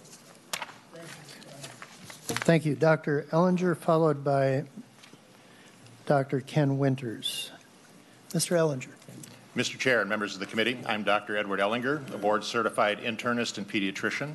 Previously, I was the director of Boynton Health Service at the University of Minnesota and served as Minnesota's Commissioner of Health, where, among other things, I was responsible for establishing and overseeing Minnesota's medical cannabis program. Today, I offer some words of caution about legalizing the open adult use of cannabis before we have more information about the health and societal implications of such an action. When legalization of medical cannabis was discussed in 2013, few scientific studies existed that documented its benefits. However, the studies that did exist suggested that medical cannabis had the potential to be effective in selected conditions.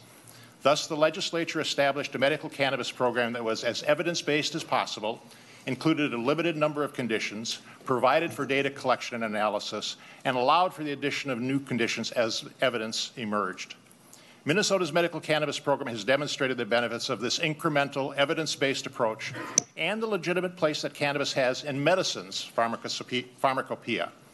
While the evidence about the benefits of medical cannabis increased, with the exception of decriminalization, which is an extremely important but separate issue, and an issue that I support, the decriminalization, no scientific studies demonstrate any non-economic benefits of legalizing open use of cannabis. In fact, existing research demonstrates that legalizing open adult use portends detrimental effects on our society. The negative effects of cannabis on the developing brain and driving under the influence are two of the most widely shared concerns. But information recently released by Boynton Health Service opens new areas of disquiet. The 2018 College Health Survey of over 10,000 students in 18 colleges throughout Minnesota discovered that regular cannabis users had significantly lower grade point averages than non-users. Cannabis use had greater effects on grade point average than alcohol use. Additionally, college students who have used cannabis within the last 30 days experienced sexually transmitted infections at a rate 3.5 times higher than their non-cannabis peers, and more than twice as likely to experience an unintended pregnancy, 2.5 times as likely to be sexually assaulted, and twice as likely to experience domestic violence. Cannabis use is also associated with a nearly 2 times higher rate of various mental health conditions. These students are most likely using cannabis to treat their mental health conditions without the benefit of healthcare professional support, a behavior that would likely increase with legalization. The progression of illegal medical cannabis use in Minnesota has been deliberate, incremental, and evidence-based. Given that legalization of open use will be an irreversible decision with huge impacts on our society, this approach should not be abandoned. We should wait until we know more about the impacts of legalization of expanded use of cannabis. I suggest that a health impact assessment be done by the Minnesota Department of Health to gather that information. However, if a decision is made to legalize open adult use, The oversight of the program should be in the Department of Public Safety, not in MDH. Although MDH should be involved with data collection and assessment of the impact of legalization, it should not be responsible for oversight of the program because that would give people the wrong impression about its health risks. As a pediatrician and a public health professional, I cannot say that this is a drug that is safe or healthy for general use. Thank you. Thank you, Dr. Ellinger. I notice that some members in the audience are very concerned about the time factor that some of our people are giving testimony. Keep in mind that the proponents were given 30 minutes to talk. How they divide that time was up to them. We actually gave them closer to 40 minutes. The opponents are wanting to stay within their 30 minutes, but there's fewer of them, so some of them may talk a little longer. Some of them want 3 minutes, 5 minutes to talk. They're not limited to 2 minutes, as was the choice made by the proponents. Just thought I'd let you know that. We're going to go on to Dr. Winters and then Chief Mike Goldstein from Plymouth Police Department. Dr. Winters. Thank you, Chairman and committee. Appreciate this opportunity. I'm trained as a clinical psychologist, have studied addiction since the late 1980s, most of that time at the University of Minnesota. So I look at this question of legalizing marijuana from a risk versus benefit perspective. As I understand the research literature, it is my professional view that the risks far outweigh the benefits. Thus, I strongly encourage the rejection of the bill to legalize marijuana for Minnesota adults. We have enough problems with our two legal drugs, alcohol and tobacco. We do not need another legal intoxicant in Minnesota.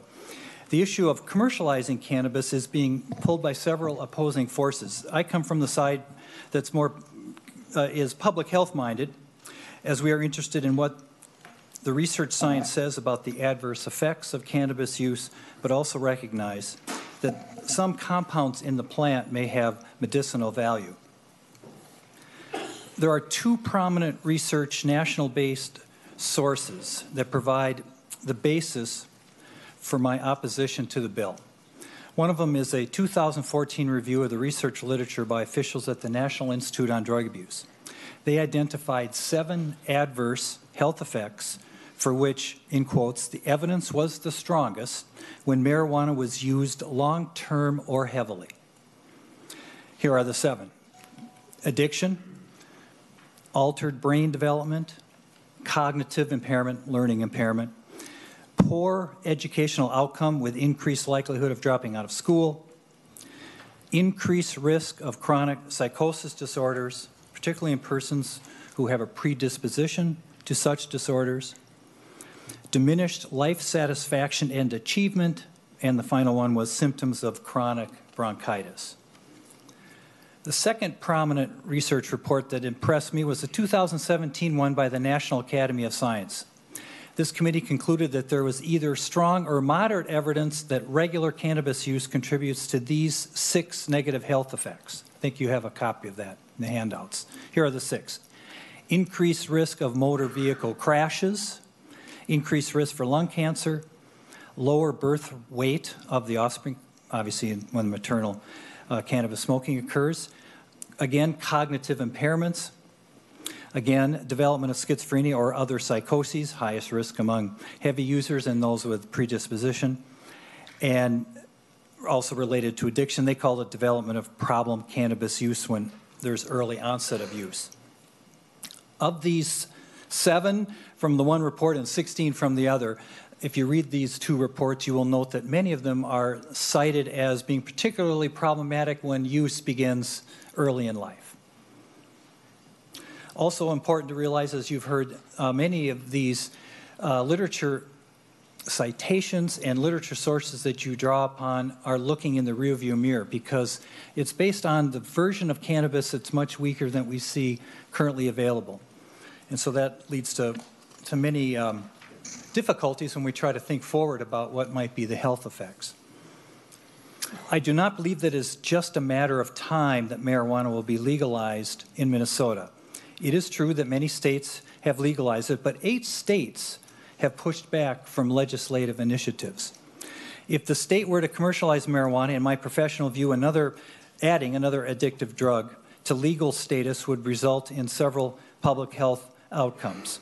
A greater proportion of cannabis users will become addicted than are currently addicted. A greater percentage of individuals at risk for mental illness will develop a more severe form of mental illness. The highways will be less safe. A larger percentage of Minnesotans will use the drug than currently do. Right now, we have about 13% of Minnesotans have reported using marijuana at least once in the past year. My prediction is that would go higher. And I predict there'd be an increase among young people. I know that's a controversial topic. There's been data about what does it go up, does it go down. You have a slide that I prepared of sets of states, one of the 6 states that have legalized it and the 6 that have not. You can see that the difference in youth rates are different. The youth rate is defined between 12 and 17. Higher rates in the pro-marijuana states versus the non-marijuana. It's early trend data. We'd have to see how things look out, but if you get some expert advice from epidemiologists, I think they can tell you more about how early trends look and how that might be portending of later trends or not. I encourage you to go down that road because the youth issue is very important. The one concern I have about youth is the THC is the active ingredient in marijuana is very powerful. It affects multiple regions of the brain, and people are very concerned that those regions are very important for brain development that occurs during adolescence. If we don't like the way that marijuana is being used as a social justice tool, then we should fix the criminalization laws. If we don't like the medical marijuana laws in Minnesota, then we should fix those. But I don't think we go down that road by recreationalizing it. Thank you. Thank you, Dr. Winters. Chief Mike Goldstein, followed by Chief Andy Bolin. Mr. Chair, Senator Limmer, and committee members, Chief thank Goldstein. you for the opportunity to testify in front of you this afternoon. I'm here representing the Minnesota Chiefs of Police Association and the Minnesota Peace and Police Officers Association as well. I completely understand that there are different opinions on this issue, and while I respectfully attempt to understand the pro-legalization movement, I would ask that my personal and professional perspectives on this issue also be respected. Further, my testimony this afternoon is based on the proposed legislation to legalize the recreational use of marijuana and has absolutely nothing to do with the existing legal provisions that allow for medicinal use of cannabis. The thoughtful work that went into that legislation was carefully crafted and is attempting to provide a medical remedy to those with qualifying ailments. Based on the many irrefutable facts that have been gathered from credible studies and based on the vetted data from states that have legalized the recreational use of marijuana, I cannot fathom how this is a good idea for Minnesota. While I am philosophically opposed to the legalization of marijuana, if it is ultimately legalized, the proposed bill is fraught with problems. Also, if the proposed legislation is passed into law, there will be 2 undisputed beneficiaries, big marijuana and those that want to get high. Everything else related to this movement will be at a cost. Here is what we know. The tax revenues that will be generated from commercially available marijuana will pale in comparison to the costs associated with the expanded use of this substance. For example, in Colorado, the ratio of revenue to expense is for every $1 earned, they spend over $4 in expense due to the legalization of marijuana. California is also experiencing great shortfalls. We know that users will chase a bigger high and will demand products with higher levels of THC, which as a result will assist the illicit market in its distribution of marijuana. Further, we know the illicit tax-free market will flourish in that users will want to purchase their marijuana at a cheaper price than what is commercially available if this is passed. We know that some involved with the illicit trade in Colorado also operate legal dispensaries. They have a way of laundering their money. We know that traffic crashes will increase, which will result in more injuries and deaths. While the state is making positive strides with hand-free legislation to impact distracted driving tragedies, why are we adding to this volatile mix? In Colorado alone, marijuana-related traffic deaths have increased by 66%. Due to the high concentration of THC in some cannabis-based products, some users will have adverse reactions that cause behavioral incidents. As a result, we know that law enforcement will be called to more mental health disturbances by those who are experiencing a psychotic episode. Law enforcement is already inundated with the mental health crisis calls. Along with traffic crashes and other medically related calls for services due to impairment, the mental health concern due to THC overdoses, police, fire, and EMS resources will be further strained, causing local communities to combat potential staffing and increased cost considerations. Chief, I'm going to have to ask you to wrap it up. Okay. We know that the current bill prohibits employers from using marijuana as a disqualifier for employment. That's a problem for us in law enforcement. We know that Minnesota is known for excellent educational systems, healthcare, industry, and quality of life. It is one of the very best states to reside in, but I believe this will erode our quality of life.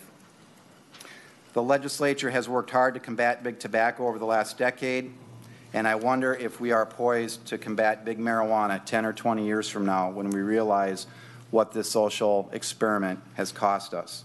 With that, Mr. Chair, and members of the committee, I thank you for your time and request that this bill, as it's currently written, be voted down for the betterment of our state. Thank you. Thank you, Chief Goldstein. Chief Bolin. Well, good afternoon, Mr. Chair, members of the committee. I'm Andy Bolin. I'm the Chief of Police for Faribault, Minnesota, and in my 30th year in law enforcement. Prior to being a police chief, I was a task force commander of one of the largest state's drug task forces, and I just finished a tour as the chair of the Violent Crime Coordinating Council for the state of Minnesota. I fully understand that many states are pushing for legalization, and I understand that there's pressure on our state as well. I respect the diverse opinions on this subject. I'm not here to testify before you saying that people that smoke marijuana are all criminals, deadbeats, or addicts. We understand that there's a certain percentage of people that smoke marijuana responsibly. We also understand that there's some medicinal properties of marijuana, which was talked about in the previous bill passed by the state. Law enforcement often stands opposed because we're the first ones dispatched to that kid having an adverse effect from some strong illegal narcotic or a new synthetic drug. We're the ones that must deliver the death notifications to the families because their teenager was killed by somebody who's impaired. Even if we accept the detrimental impacts of an increased addiction, increased health care costs, increased mental health calls for service, which we're already inundated with police, increased underage use, and increased traffic fatalities, I ask, are we really a better state if we go this direction? I believe well-intending people make decisions and they truly don't understand the side effects and how damaging this decision to legalize marijuana can be. I believe that our decriminalization of marijuana across the entire nation has already forced a thriving business and organization, our drug cartels, to diversify by producing more heroin and methamphetamine. They're going to make money one way or another, and marijuana is a big cash crop. Meth seizures in Minnesota are off the charts high, and they're still climbing. In the past month, even my local drug task force, 10 pounds of heroin, 70 pounds of meth, and 171 pounds, the largest seizure in the state. You may ask why these are related. These increases started when marijuana was legalized across the United States because it kind of took a cash crop away from the cartel. Making marijuana legal is not going to fix anything. It'll only also increase our black market. As users want to get higher because they want a THC content that's higher. They're not going to want to pay for the state-approved THC level. They're going to want a higher THC. States that already have marijuana legal, the black market is off the hook high. On Thursday, I spoke with a Colorado officer retiring in 4 months after a career working downtown Denver. I'd never met this guy. He was a brother of somebody that I work with. He said while they're observing increase in state revenue and they admit there's some people that are responsible, they said overall the impression has been very negative for Colorado. Some of his comments included increased teenage use, more traffic fatalities, more deaths due to consuming edibles. He had a guy jump off an 8th-store building while he was working. And plus the increase in the black market. The Minnesota Chiefs of Police feel, just like the DEA, that it is a gateway drug. And if anybody tells you different, they're blowing smoke. Because legal tax marijuana costs more, people have turned to dangerous synthetics in Denver. They're having daily responses to a growing homeless and addicted population that are using dangerous synthetic drugs because they don't want to pay for the amount. In summary, like many in this room, I've known people and my friends and family that have suffered from addiction and substance abuse. I wonder how an elected body who wisely promotes hands-free driving to reduce distracted driving, promotes drug courts, and is considered even raising the tobacco age can think legalizing marijuana is a good idea. The Minnesota Chiefs of Police believe this is a bad idea for our state and we do not believe it would make it a safer and better state. Thank you for allowing me to address this committee. Thank you, Chief Bolin. We'll now end with the last two, Sheriff Kevin Torgerson and Sandy Melville.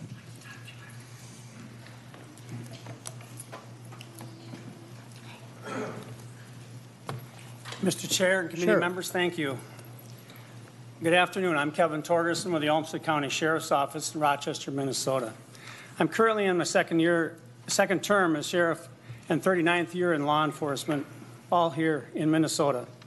I'm here today representing the 87 sheriffs in the state, as well as the Olmsted County Sheriff's Office. The 87 sheriffs are unanimously opposed to legalized marijuana in the state of Minnesota. I'm also aware that our Minnesota County Attorneys Association is opposed to Senate File 619. In addition to that, locally, our Public Health Department and our Community Services Department is very concerned about legalized marijuana. Minnesota Public Safety, including Minnesota State Patrol, Sheriff's Office, and local police departments have worked in conjunction with the Department of Public Safety over the last 15 years through a program known as TZD, Toward Zero Deaths. The TZD effort brings education, emergency medical and trauma services, enforcement, and engineering, the 4 E's, and courts and you, the legislators, together to bring traffic deaths from a high of 655 in 2003 to a low of 358 in 2017.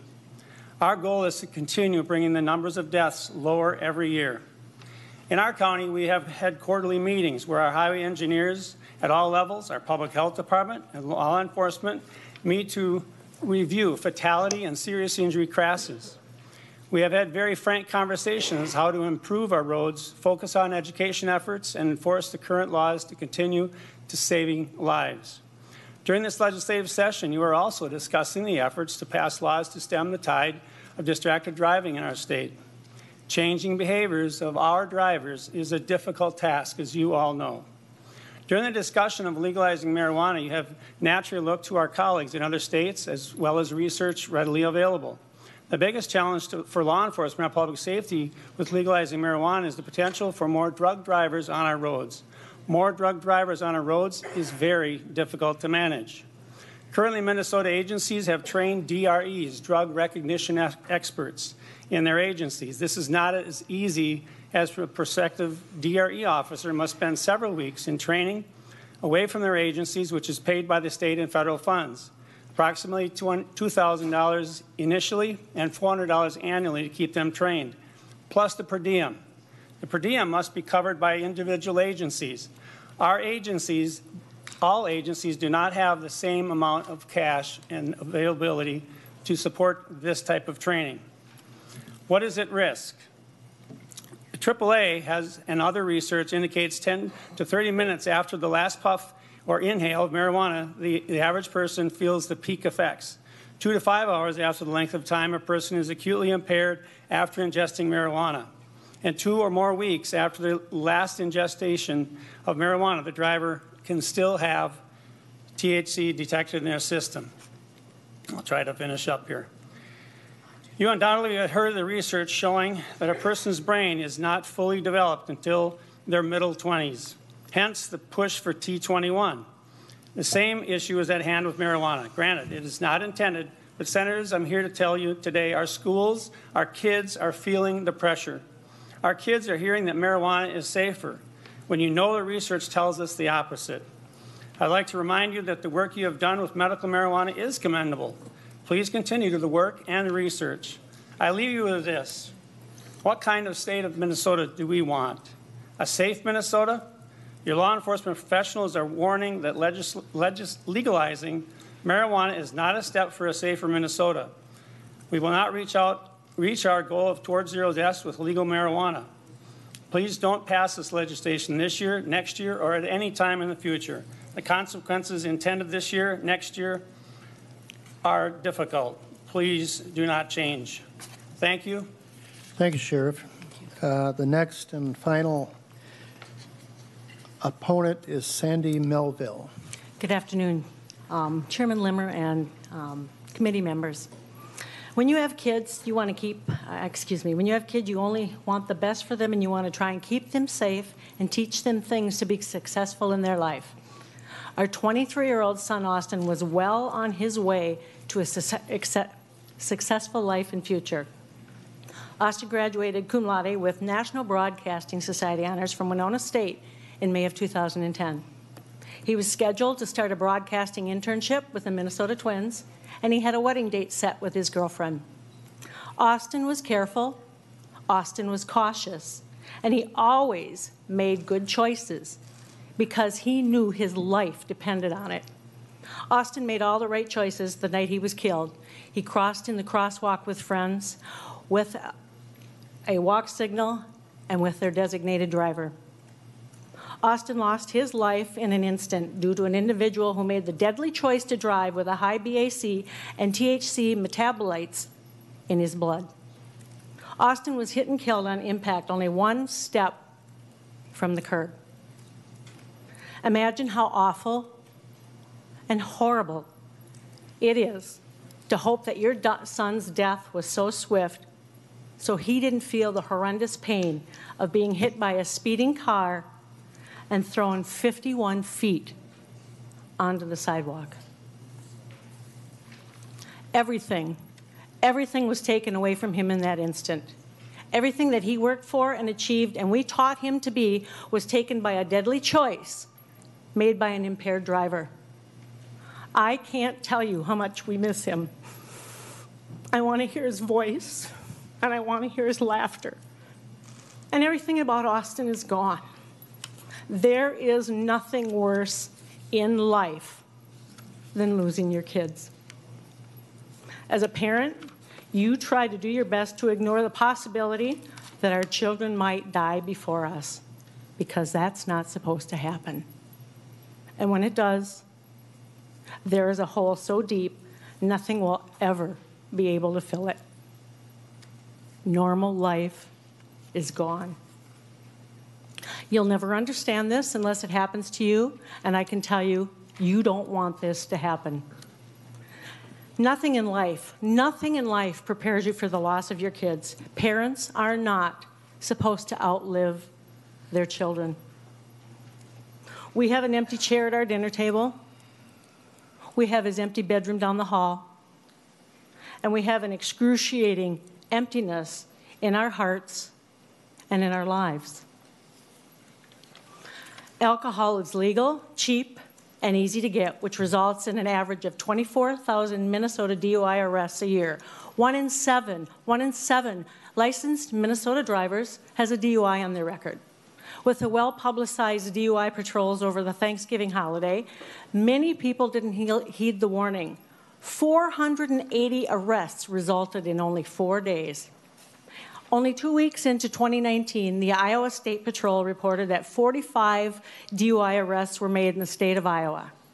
The Minnesota Office of Public Safety reported that 1,000 DUI arrests were made in Minnesota during that 2-week time. Think about this. How safe are your kids and your families on Minnesota roads?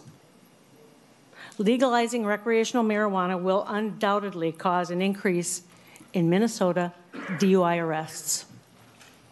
Then ask yourselves if the collateral damage of more innocent victims killed will be worth legalizing pot for the sole purpose of just getting high. My life mission now is to reduce the incidence of impaired driving on Minnesota roads and the tragedies it causes. Please don't compromise the safety of Minnesota citizens any further by passing this irresponsible initiative. There is no rewind. Thank you for your time. Thank you, Ms. Melville. And on behalf of the Senate, we extend our sympathies regarding your loss. We'll now move on to our discussion and questions at this time. The members of our committee wanted to direct your attention to the Senate review. It's written to the A9 amendment that's with the A9 as an accepted proposed amendment, and That'll give you a little better idea to follow along with the bill. We'll open it up for questions.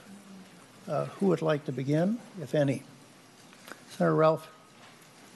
Thank you, excuse me. Thank you, Mr. Chair. I'm not sure who this question should be directed at. I have several, actually, but one of them, we've spoken here quite extensively about the under the influence and the fact that there is an effect of marijuana. Most of you know you get high. And one of the big issues that concerns me is the correlation between the quantity of THC in the system and the effect on an individual. We have pretty good studies that show that at a certain blood alcohol content, everyone is impaired. That changes over the course with some people who are smaller, have different metabolism, but at some point in time, everyone is impaired. The question I have, and I'm not sure if there's someone here can answer it, at what point in the consumption of marijuana is someone impaired? Is there an objective test? Has there been an objective study? Is there any information at all that tells us when everyone is impaired? And that's the question that I would ask, because this leads to many, many, many issues in terms of liability for commercial drivers, in terms of liability, but most importantly, in terms of understanding how much of this drug you should have in your system when you get behind the wheel. Mr. Chair. Franzen. Thank you, Mr. Chair and Senator Ralph. I think that's a valid question that most of us, if not all of us, have, because cannabis is illegal.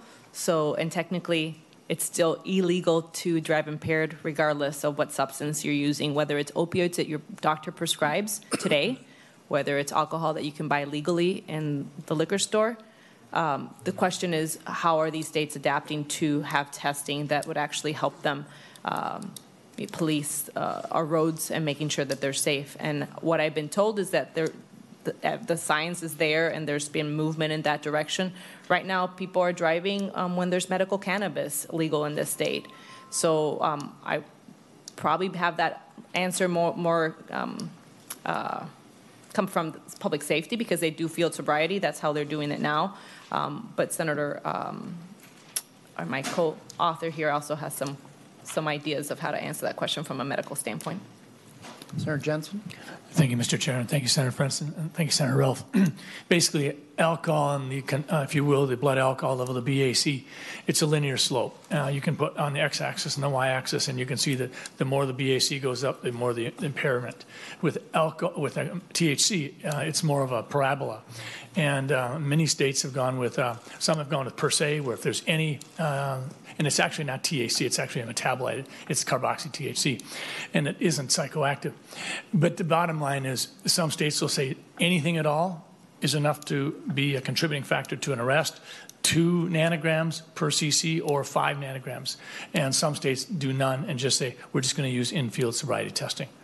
It is extremely difficult, and that's one of the reasons why I think Senator Franzen and I are so appreciative of the committee for having this hearing, so we flesh some of these issues out, because clearly that's not settled science yet. Is there anyone from the law enforcement community that would like to address the issue of how to determine impairment caused by marijuana? Sheriff? Thank you, Chair. Sheriff Torgerson. I mentioned it real briefly in my comments related to DREs, drug recognition experts. Not every agency has them. It's very expensive, and it's a very intensive amount of training to get there. The senator is absolutely right as far as how to tell. Right now in Minnesota, it's a presence as to if the drug is in the system, if marijuana is in there. The metabolites are there. It's under the influence, and that's all we have. The DRE is simply able to determine whether or not the drug is in the system. There's no way to know how much is in there and what is impaired. That's the difficult part of it. And at this point, yeah, there's a lot of research. I think there's a lot of studies going on, but I don't think they found a definitive way to prove it and to identify what's safe and what's not safe. Right. Senator Ingebrigtsen? Oh, Senator Ralph. So I kind of would like to go back to the idea of the people who want to use marijuana responsibly. And I think there are many who do, and I think there are many who are very careful about it. But do they have any way of knowing when they are impaired and when they are not? I have a pretty good idea when I've had too much to drink, and I stay below that. I don't know how I would react with marijuana. And I guess this is the question I have, that we need to be able to do that before we turn this loose on our society. And so I'm very concerned about that. Mr. Chair and Senator Ralph, and I agree. I mean, right now you probably look at your liquor bottle or your beer can and say, you know, this has whatever percentage of alcohol content, and you kind of know because you hopefully drink responsibly in the comfort of your own home, and you know sort of how to measure what your body is able to tolerate. For cannabis, we don't have that. People are buying this stuff off the street, laced with whatever synthetic drugs, so they have no idea what they're consuming. So part of the responsible conversation that I think we're bringing today, not to say that this will pass today or tomorrow, is to talk about these issues. Like, I think there's a public interest in people knowing what they're consuming, what they're putting in their body, like a beer can, like a liquor bottle. You know how much content of alcohol is in there, and you have a way of knowing how your body reacts to that. Right now we have nothing. People are consuming edibles and they have nothing. They have no idea what's in a cookie or in a gummy. They know that it has an effect on them, but we have further educate the public of what is, what's considered safe. Mr. Chair. Senator Jensen. Thank you, Mr. Chair. Thank you, Sarah. Because of medical marijuana, we are starting to dial in what a 5 milligram gummy bear or a tablet or edible, whatever we use. So, I mean, we're starting to see that. So patients that are on, say, medical marijuana or medical cannabis for a seizure disorder, we know that 5 milligrams daily may well take care of the seizure problem. The 10 milligrams, they experience adverse side effects. So we're starting to dial that in because of some of the medical marijuana experience we're gaining. Mr. Chair, just one last comment. Thank you for that, Dr. Jensen. Being one of the co-chairs of the Medical Cannabis Commission, I am very concerned about bringing medical cannabis to people because I think it has a great benefit. And I think it also will lead to some better measurement of the impacts. But at this point in time, I think that the measurement has strictly been trying to look at, does it relate to a specific symptom? Does it cure a specific ailment? And not looking at the overall effect of the high, so to speak, that is the impairment of judgment. And this is the key that I feel we have to look at. When is your judgment impaired? Because that's what this does. Thank you. Senator Ingebrigtsen. Thank you, Mr. Chair, and members. Those that know me, and I've been around for a while, know what I think of this particular drug. With my 34 years of experience in law enforcement, I think I actually, with the medical marijuana, which, by the way, is one of the better bills in the country, medical marijuana, that was passed, much to my chagrin at the time. But I did say many times that this was the #1 step towards legalizing recreational marijuana. And now, unfortunately, it has come true. And I'm not saying it's going to pass, but I do appreciate the discussion. Doctor, I'm quite surprised that you would support this, especially in saying that the substance isn't good for you. Coming from a doctor, it just doesn't make any sense to me for anybody to say that. These are just a couple of comments I'd like to make with regards to the testimony. I know one of the parts is that the black market's going to go away. Everybody thinks that's going to disappear. Well, let's look at California. Everybody kind of likes to model themselves, it seems like, not everybody. Some around here like to model ourselves after California. I have an article here now that's very clearly showing that the governor, who's a DFL governor there, had to call out now the National Guard to help law enforcement in California because they have such a overbearing black market grow operation going on. Law enforcement can't begin to handle it. And this is a state that's had legalized marijuana for some time. So the testifiers are right. They are going onto the street to get the stronger dope. Going from a 3-2 beer to a stronger beer, I mean, as a kid, that's what you did. And it's not going to be any different here. I want to just finish, and I think people are going to know where I'm at, Senator. And the mother very clearly said, and very heartfelt, that we're not made to bury our children. And I delivered that message many times in my life. Doctor, you probably have too. But now I have grandkids, and I have actually a great-granddaughter. And I'm very concerned about the message that we're going to be sending if we should legalize this to those kids. And I think of just the one scenario, and then I'm going to stop, Mr. Chair, is mom and dad at home having a couple of joints for recreation, and I can appreciate that. I understand that. They can have a couple of strong beers or a couple of strong drinks and relax. And maybe having some edibles.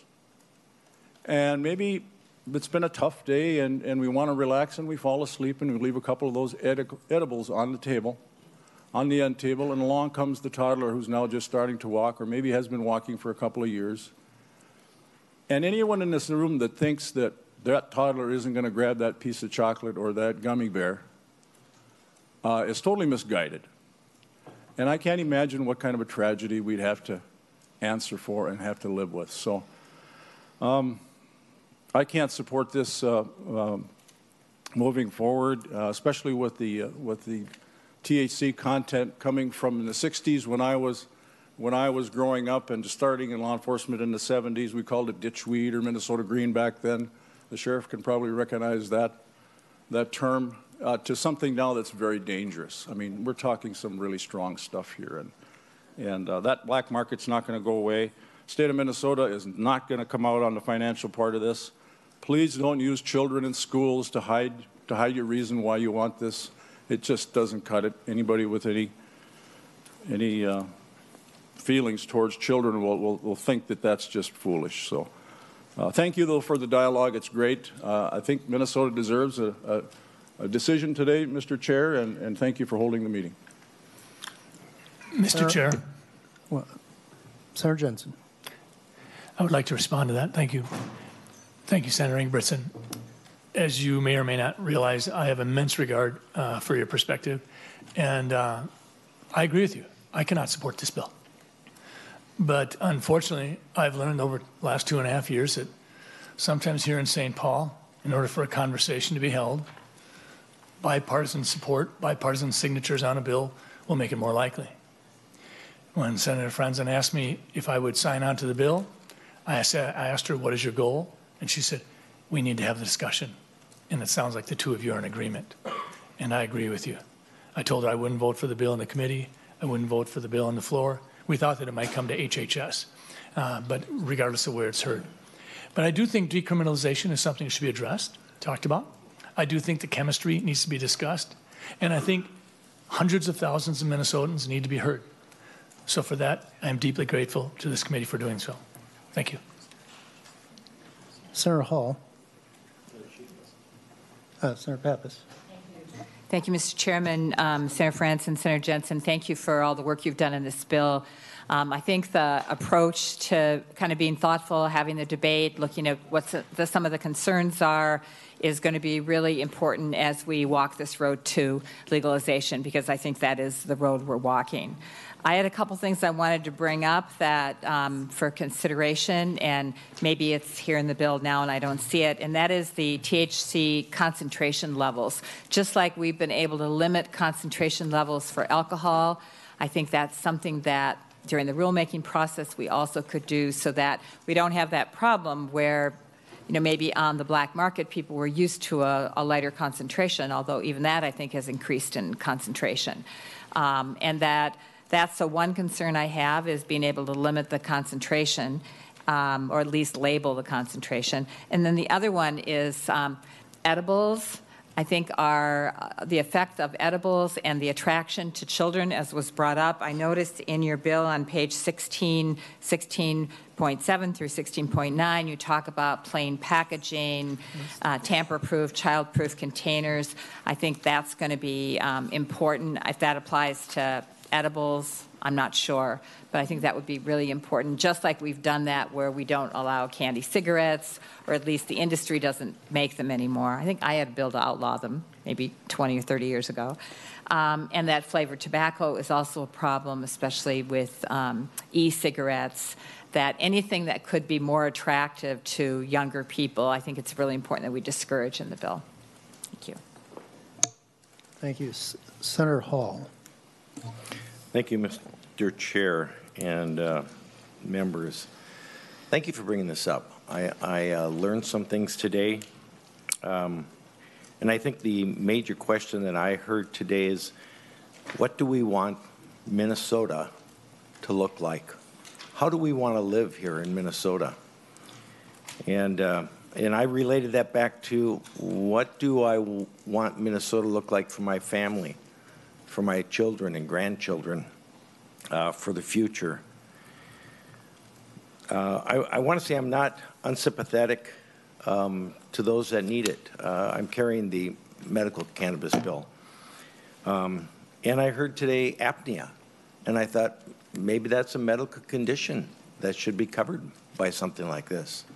I know my son from Colorado likes the gummy bears when he goes to bed at night.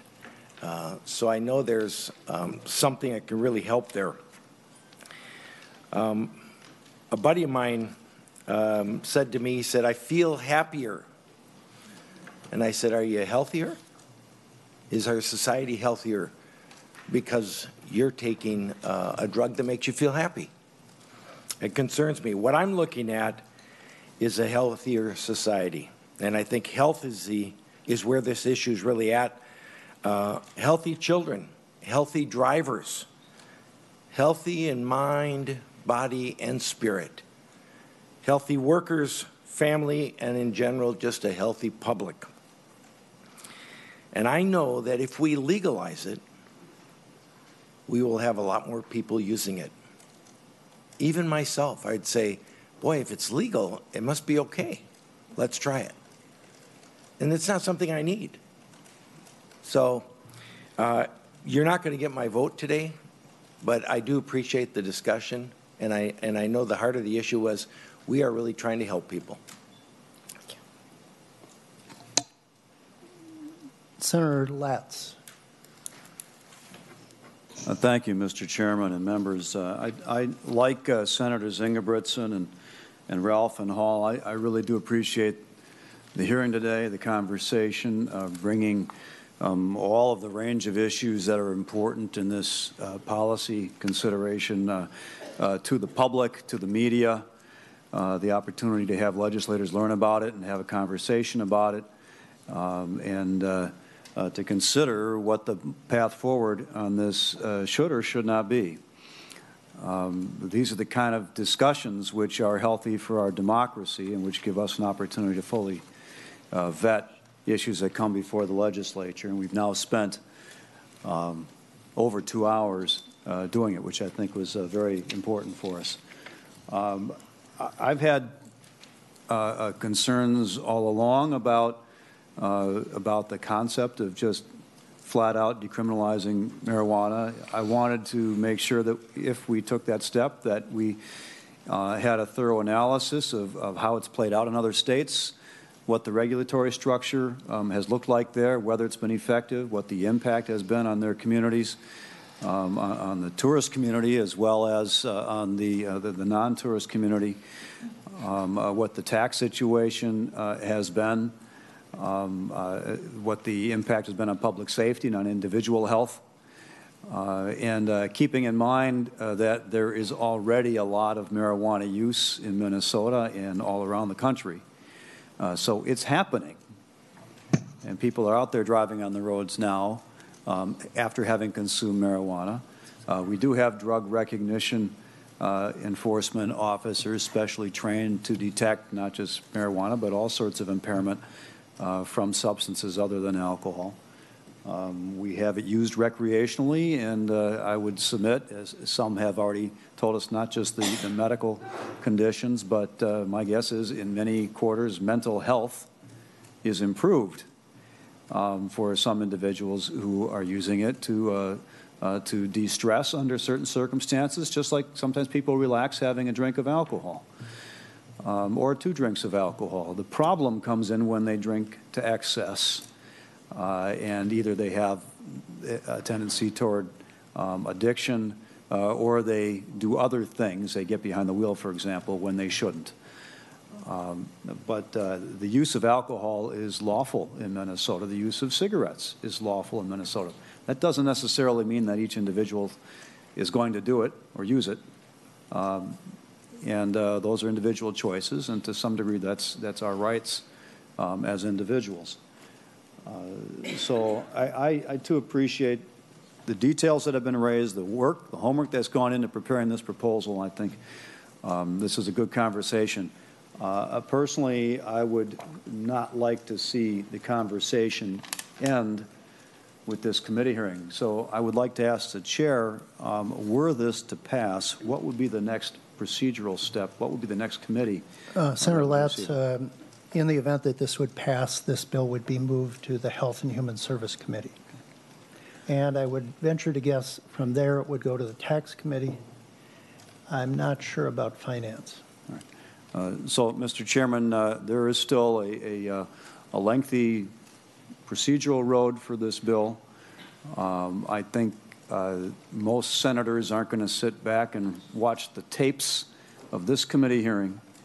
The only opportunity for other members of the Senate really to have this thorough an understanding of this issue would be for them to sit in a committee hearing while they're listening to these kinds of conversations and presentations from the people who are knowledgeable on all sides of the issue. I also sense there is not a consensus perhaps as to whether or not this is a good thing for Minnesota. But in light of the comments from Senators Ralph and Ingebrigtsen and Hall about the value of having the conversation, I'd like to move at this time that this bill be passed without recommendation and be re-referred to the Health and Human Services Committee. And I would like to ask for a roll call and that the results be recorded in the Journal. Senator Latz has moved that this Senate File 619 as amended be recommended to pass without recommendation. And a roll call. Senator Dietzig? Thank you, Mr. Chair. I would just like to say I support that motion. I appreciate the authors bringing this forward. We had a lot of discussion, and Senator Latz mentioned it, and I think Senator Ingebrigtsen mentioned, someone over there mentioned, people do go home and have a drink, and that is legal, and some people use that properly, and some people abuse it. And I think the same could be said of all sorts of tobacco is the same, and also marijuana. And so I think having this discussion is helpful, and I think going forward to continue the discussion and flush it out, I think that is really helpful. I think it was Senator Hall mentioned he wanted a safe community, and I think we all want that. We want a safer and healthier Minnesota, and is having this regulated, does that help it? Does that make it healthier and safer, and people know what's healthy and what's safer? So that's why I am going to support Senator Latz's motion to continue that discussion. Any further discussion?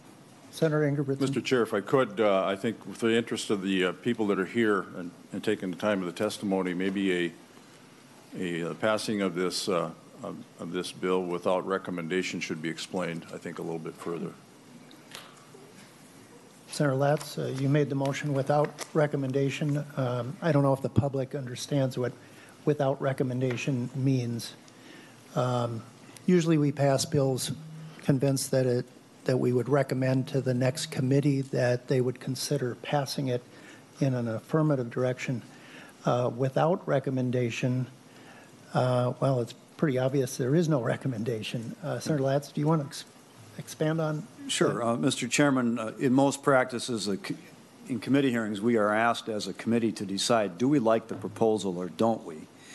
And then viewing that proposal through the lens of our role on, in this case, a Judiciary Committee or whatever committee we're on, do we support it becoming law is really the question that's posed to us at that time. But on occasion, We aren't prepared to make that decision. Do we, in fact, support this proposal becoming law in its current form or any reasonable facsimile of the current form? May not have made up our minds. We want to see what it's going to look like, but we also don't want to see it die for lack of any further conversation at this stage in the process.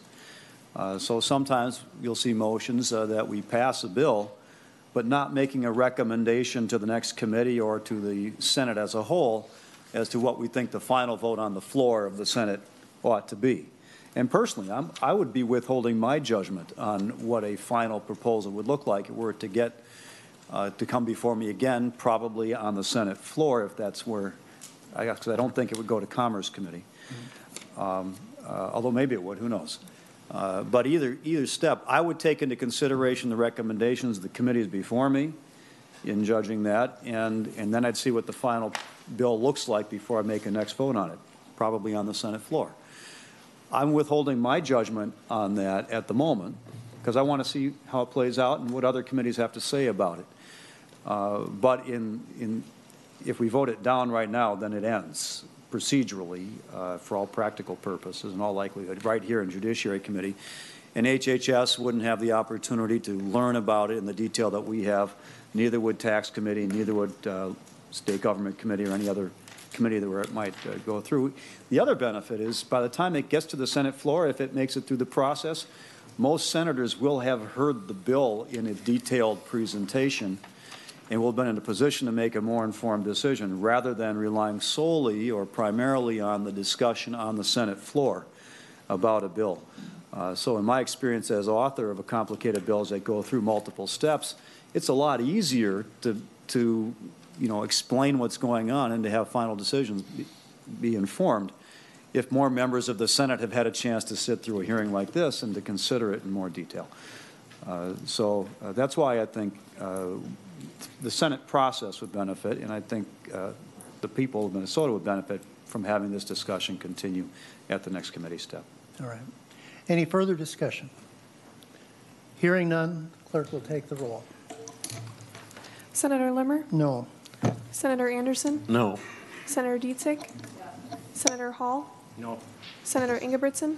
No. Senator Johnson? No. Senator Latz? Yes. Senator Pappas? Yes. Senator Ralph? No.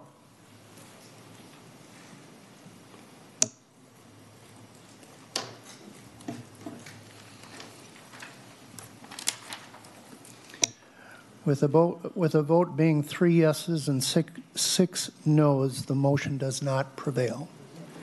Mr. Chairman? Senator Latz. A majority of this committee now having voted to end the conversation about this bill in the Senate for this legislative session, I move to table the bill. There's no debate on tabling the bill? I call for a roll call. And a roll call has the been results be recorded in the journal. And recorded in the journal. Do I see 3 hands?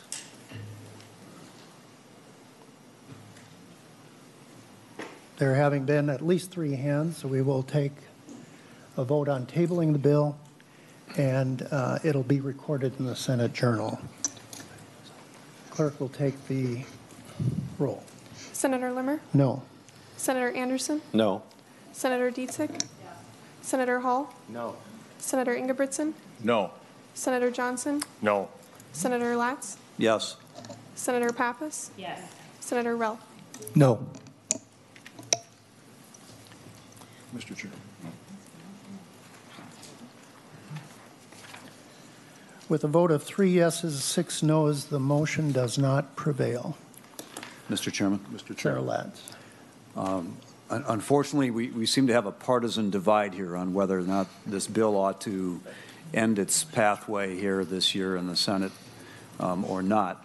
I'm going to offer what I hope will be an opportunity for a bipartisan method to gather more information to consider this proposal, and that is the A8 amendment. I'd ask that it be distributed and we consider the A8 amendment. Sir Ralph. Thank you, Mr. Chair. I believe that the problem is, at least in my mind, is that this bill is just not ready for prime time. There's too much missing information. And from the testimony, and this is the very reason I asked some pointed questions, that I don't think we know enough about this. And all the talking in the world is not going to improve that status of the information. So I think that rather than spend our legislative time talking about something that we don't have enough information, literally in the body of information, is counterproductive. I am certainly not against continuing the conversation, and I think there are other ways this can be done without occupying valuable legislative time. And I certainly would welcome any suggestions in terms of ongoing inquiry into this matter.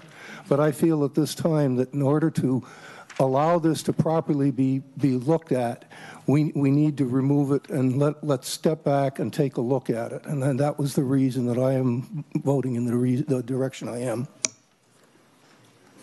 Mr. Chairman. Senator Latz. Senator Ralph just made the most articulate statement in support of the A8 amendment that I could imagine.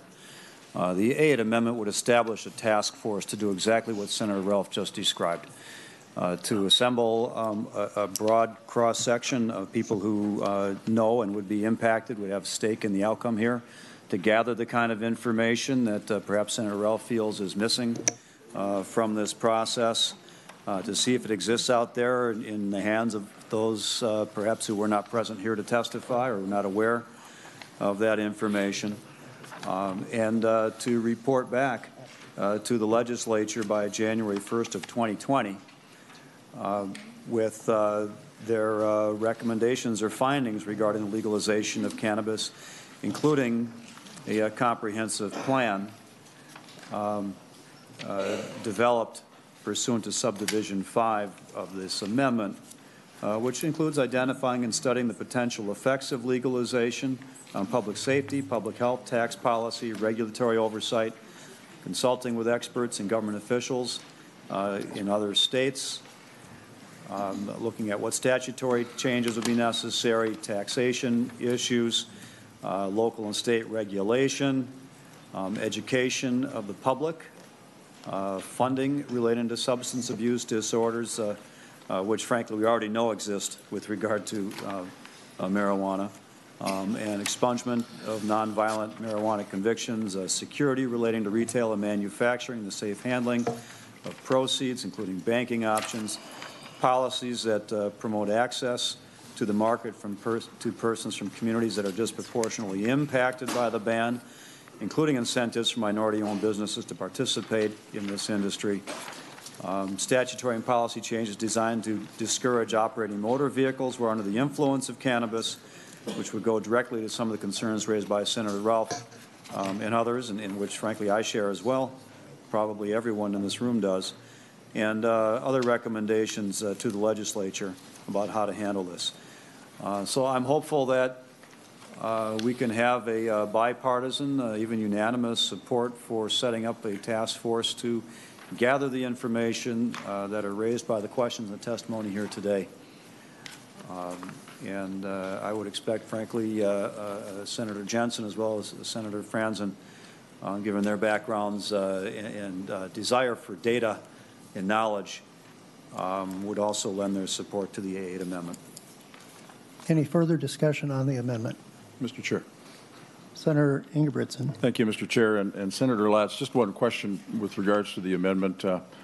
In taking the information of expungement, especially in that particular area, is it going to be taken into consideration, at least through your view, that the folks that are sitting in prison that have been convicted of using, are you going to take into consideration that those particular cases, and a lot of the cases that I am familiar with because I came from that world, is that if you're dealing and you're caught dealing marijuana or whatever, any other drug, it's a lot easier for sometimes the prosecution to say, I'm overworked, we're understaffed, we're going to go ahead with a possession instead of a dealing charge. Is that going to be taken into consideration? Because I know there's an awful lot of people sitting in prison right now that are saying they're here only because I'm a user, and actually, in fact, you were dealing. You just happened to dealt away the more serious of a crime. Senator Latz. Yes, Mr. Chairman, on line 3.12, it just makes reference to expungement of nonviolent marijuana convictions, and the task force would be tasked with the duty of evaluating what that means, all the issues surrounding expungement, and they may well come back and say, you know, for example, convictions that started out as charges for sale but ended up with convictions for possession are the kinds of things they're not comfortable with expungement for, or there ought to be some other way of distinguishing these. I would think that whole range of considerations would be within the purview of the task force. That would certainly be my intent, and to see what they have to say about it. And keep in mind that the task force would be populated by quite a broad group of people, including law enforcement representatives from the County Attorneys Association, the Sheriff's Association, the Chiefs of Police, the Police and Peace Officers Association. So the input from that portion of the stakeholder community would be received as a part of this task force, and I would expect the report would include exactly the kind of analysis that Senator Ingebrigtsen you're raising.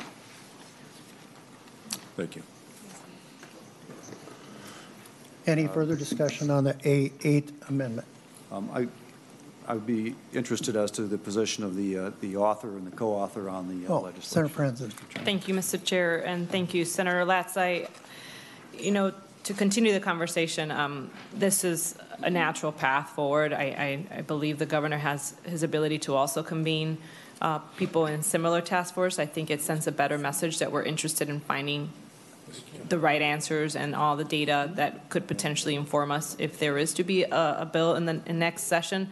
Frankly, I can spend 24/7 working on just this bill. There's just too much information and coming from different groups, and it's hard to assess what's biased and what's not. So the learning I have is to keep your open mind, and I think a task force with the composition that's been laid out would put us in that right direction and keeping those interests in mind and bringing those type of concerns that we've heard today and take more time to delve into the deeper issues of potency, distracted driving, health risk, et cetera.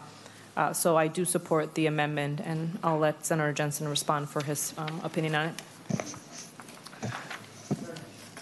Senator Jensen. Thank you, Mr. Chair.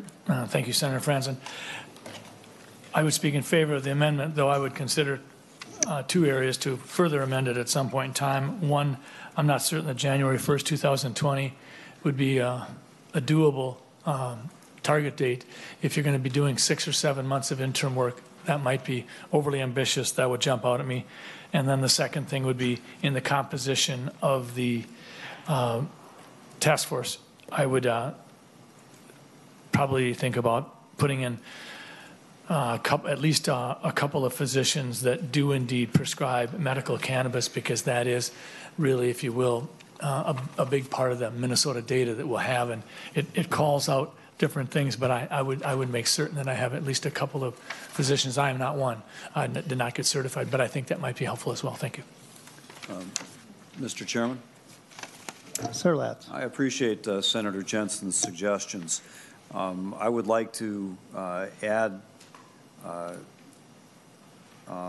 task force, probably paragraph 21 on page 2. So it would be after line 19, insert another line. It says something to the effect of 2 physicians with experience prescribing medical cannabis.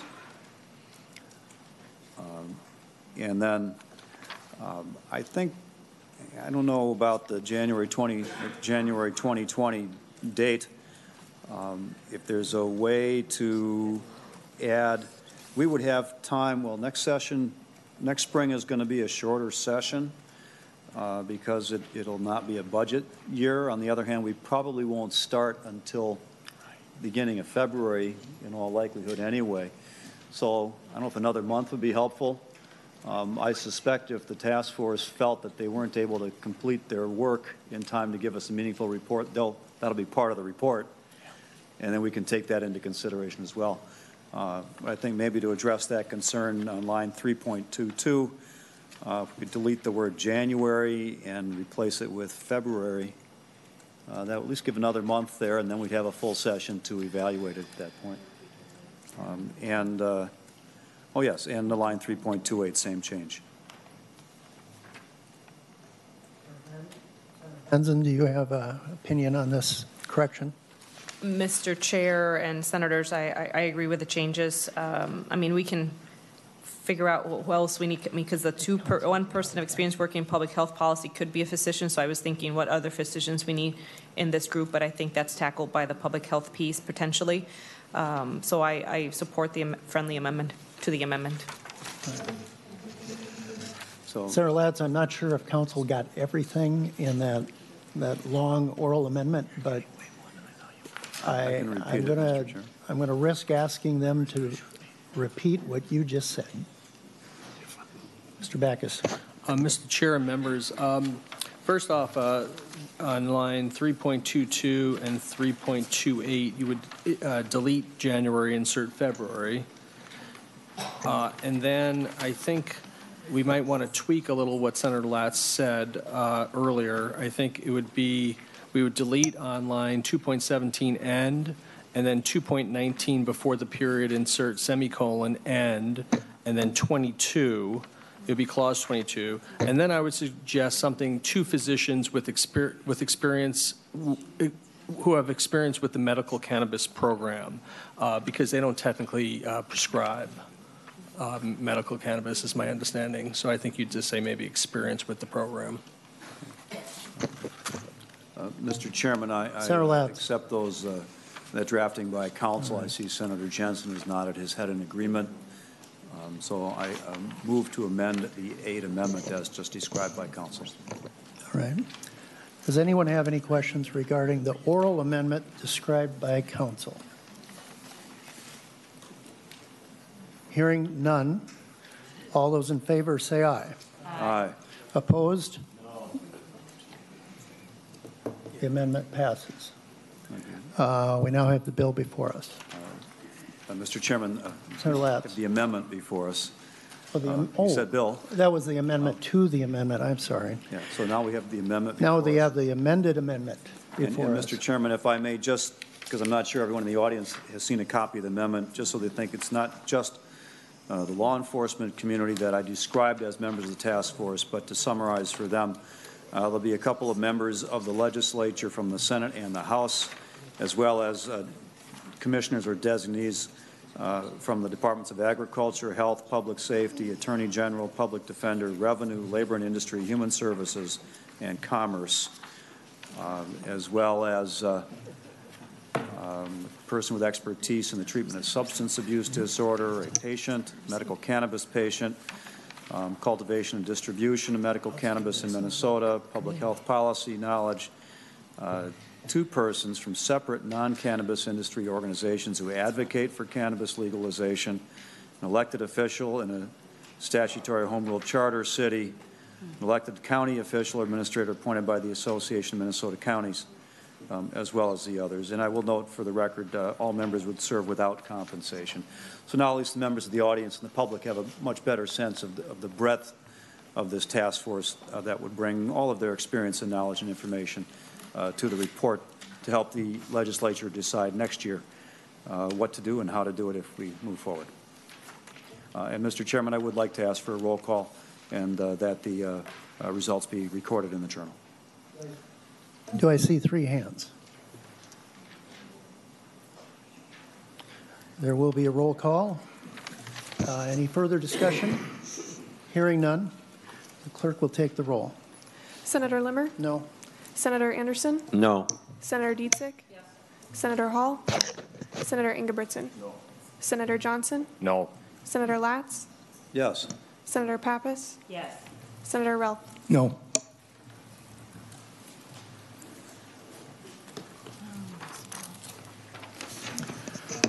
With a vote on the A8 amendment, there being 3 yes votes and 6 no votes, the motion does not prevail. Senator Ingebrigtsen.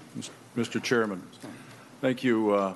Members, we've had this discussion now for some time, and I think everybody's ready to be coming out of here with some kind of a resolve, one way or the other. It needs an up or down vote. So with that, Mr. Chair, I move Senate File 619 as amended to pass and re-refer to Health and Human Services. And I'd ask for a roll call vote. Roll call vote has been asked, will be granted. Mr. Chairman? Senator Latz. Now I'm sitting here a bit stunned because despite all the rhetoric from the members of this committee on that side of the table, it appears that the entire purpose of bringing this bill up in committee today was to kill it.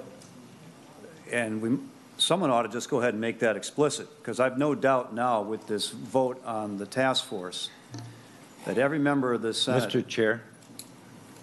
Senator Latz. That we're going to have another 5-3 or 6-3 vote on this proposal. And I do not understand why that would be, especially given the fact that some of the members of this committee explicitly said we need more information. I want more information. And if this is the way we're just going to shut down debate on a bill that I think the last poll showed 80% of Minnesotans want,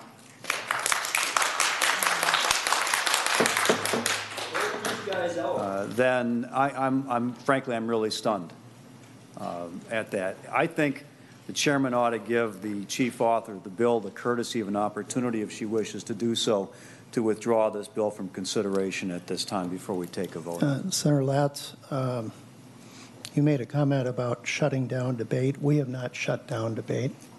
We gave this bill a very lengthy hearing. We gave everyone an opportunity to be equally represented for and against the bill. There may be some members that may be convinced by the testimony that's been prepared today and given to this committee.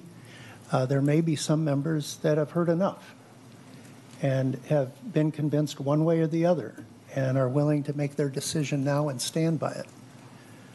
There is no shutting down of debate, Senator Latz. And we will proceed. Mr. Chair, I'd like to withdraw the bill. Senator Franzen? I'd like to withdraw the bill. That, I believe, would take a vote by the committee. I don't know. Counsel?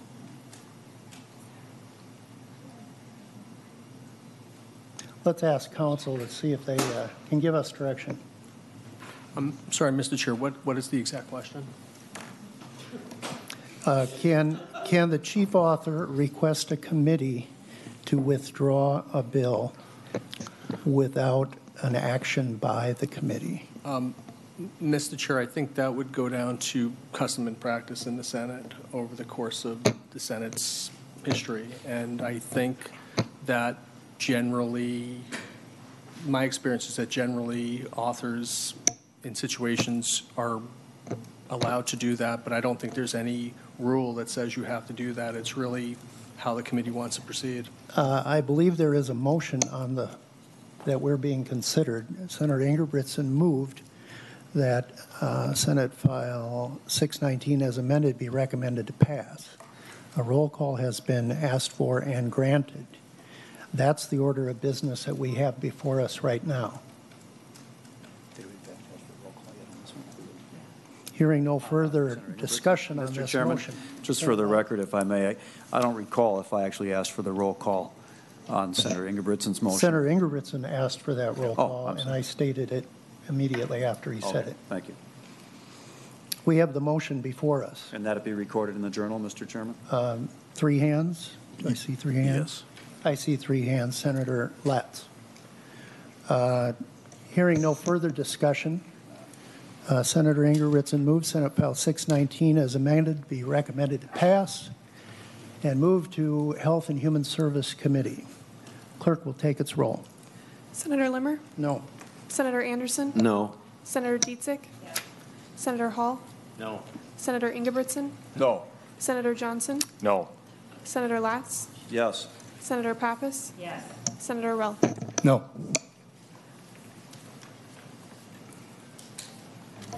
The motion does not prevail. With a Mr. vote Chairman? of three, I'm sorry. with a vote of 3 yeses and 6 noes, the vote or the motion to pass does not prevail. Mr. Chairman? Senator Latz. It sounds like that concludes this item of the agenda for this hearing. I would ask the chairman to give the 2 gun bills to reduce gun violence that are pending before this committee the same courtesy that the chairman has given to Senator Franzen. And that would be a almost 3-hour hearing to learn more about the proposals, to allow the public to understand the details of the proposals, because I'm finding in my conversations with many people who are opponents of the bills that they don't know the details of the bills. And then we can, like this bill, we can have the members decide what they think about the proposals, vote on them, and then the public will know where this committee stands. If the goal is to not shut down conversation in the Senate, then I think we should have a full vetting of those 2 gun violence reduction proposals that I'm the chief author of in this committee as well. And clearly we have the time on the schedule because we just did this one here today also, and I've been asking for a hearing like this for 1.5 years.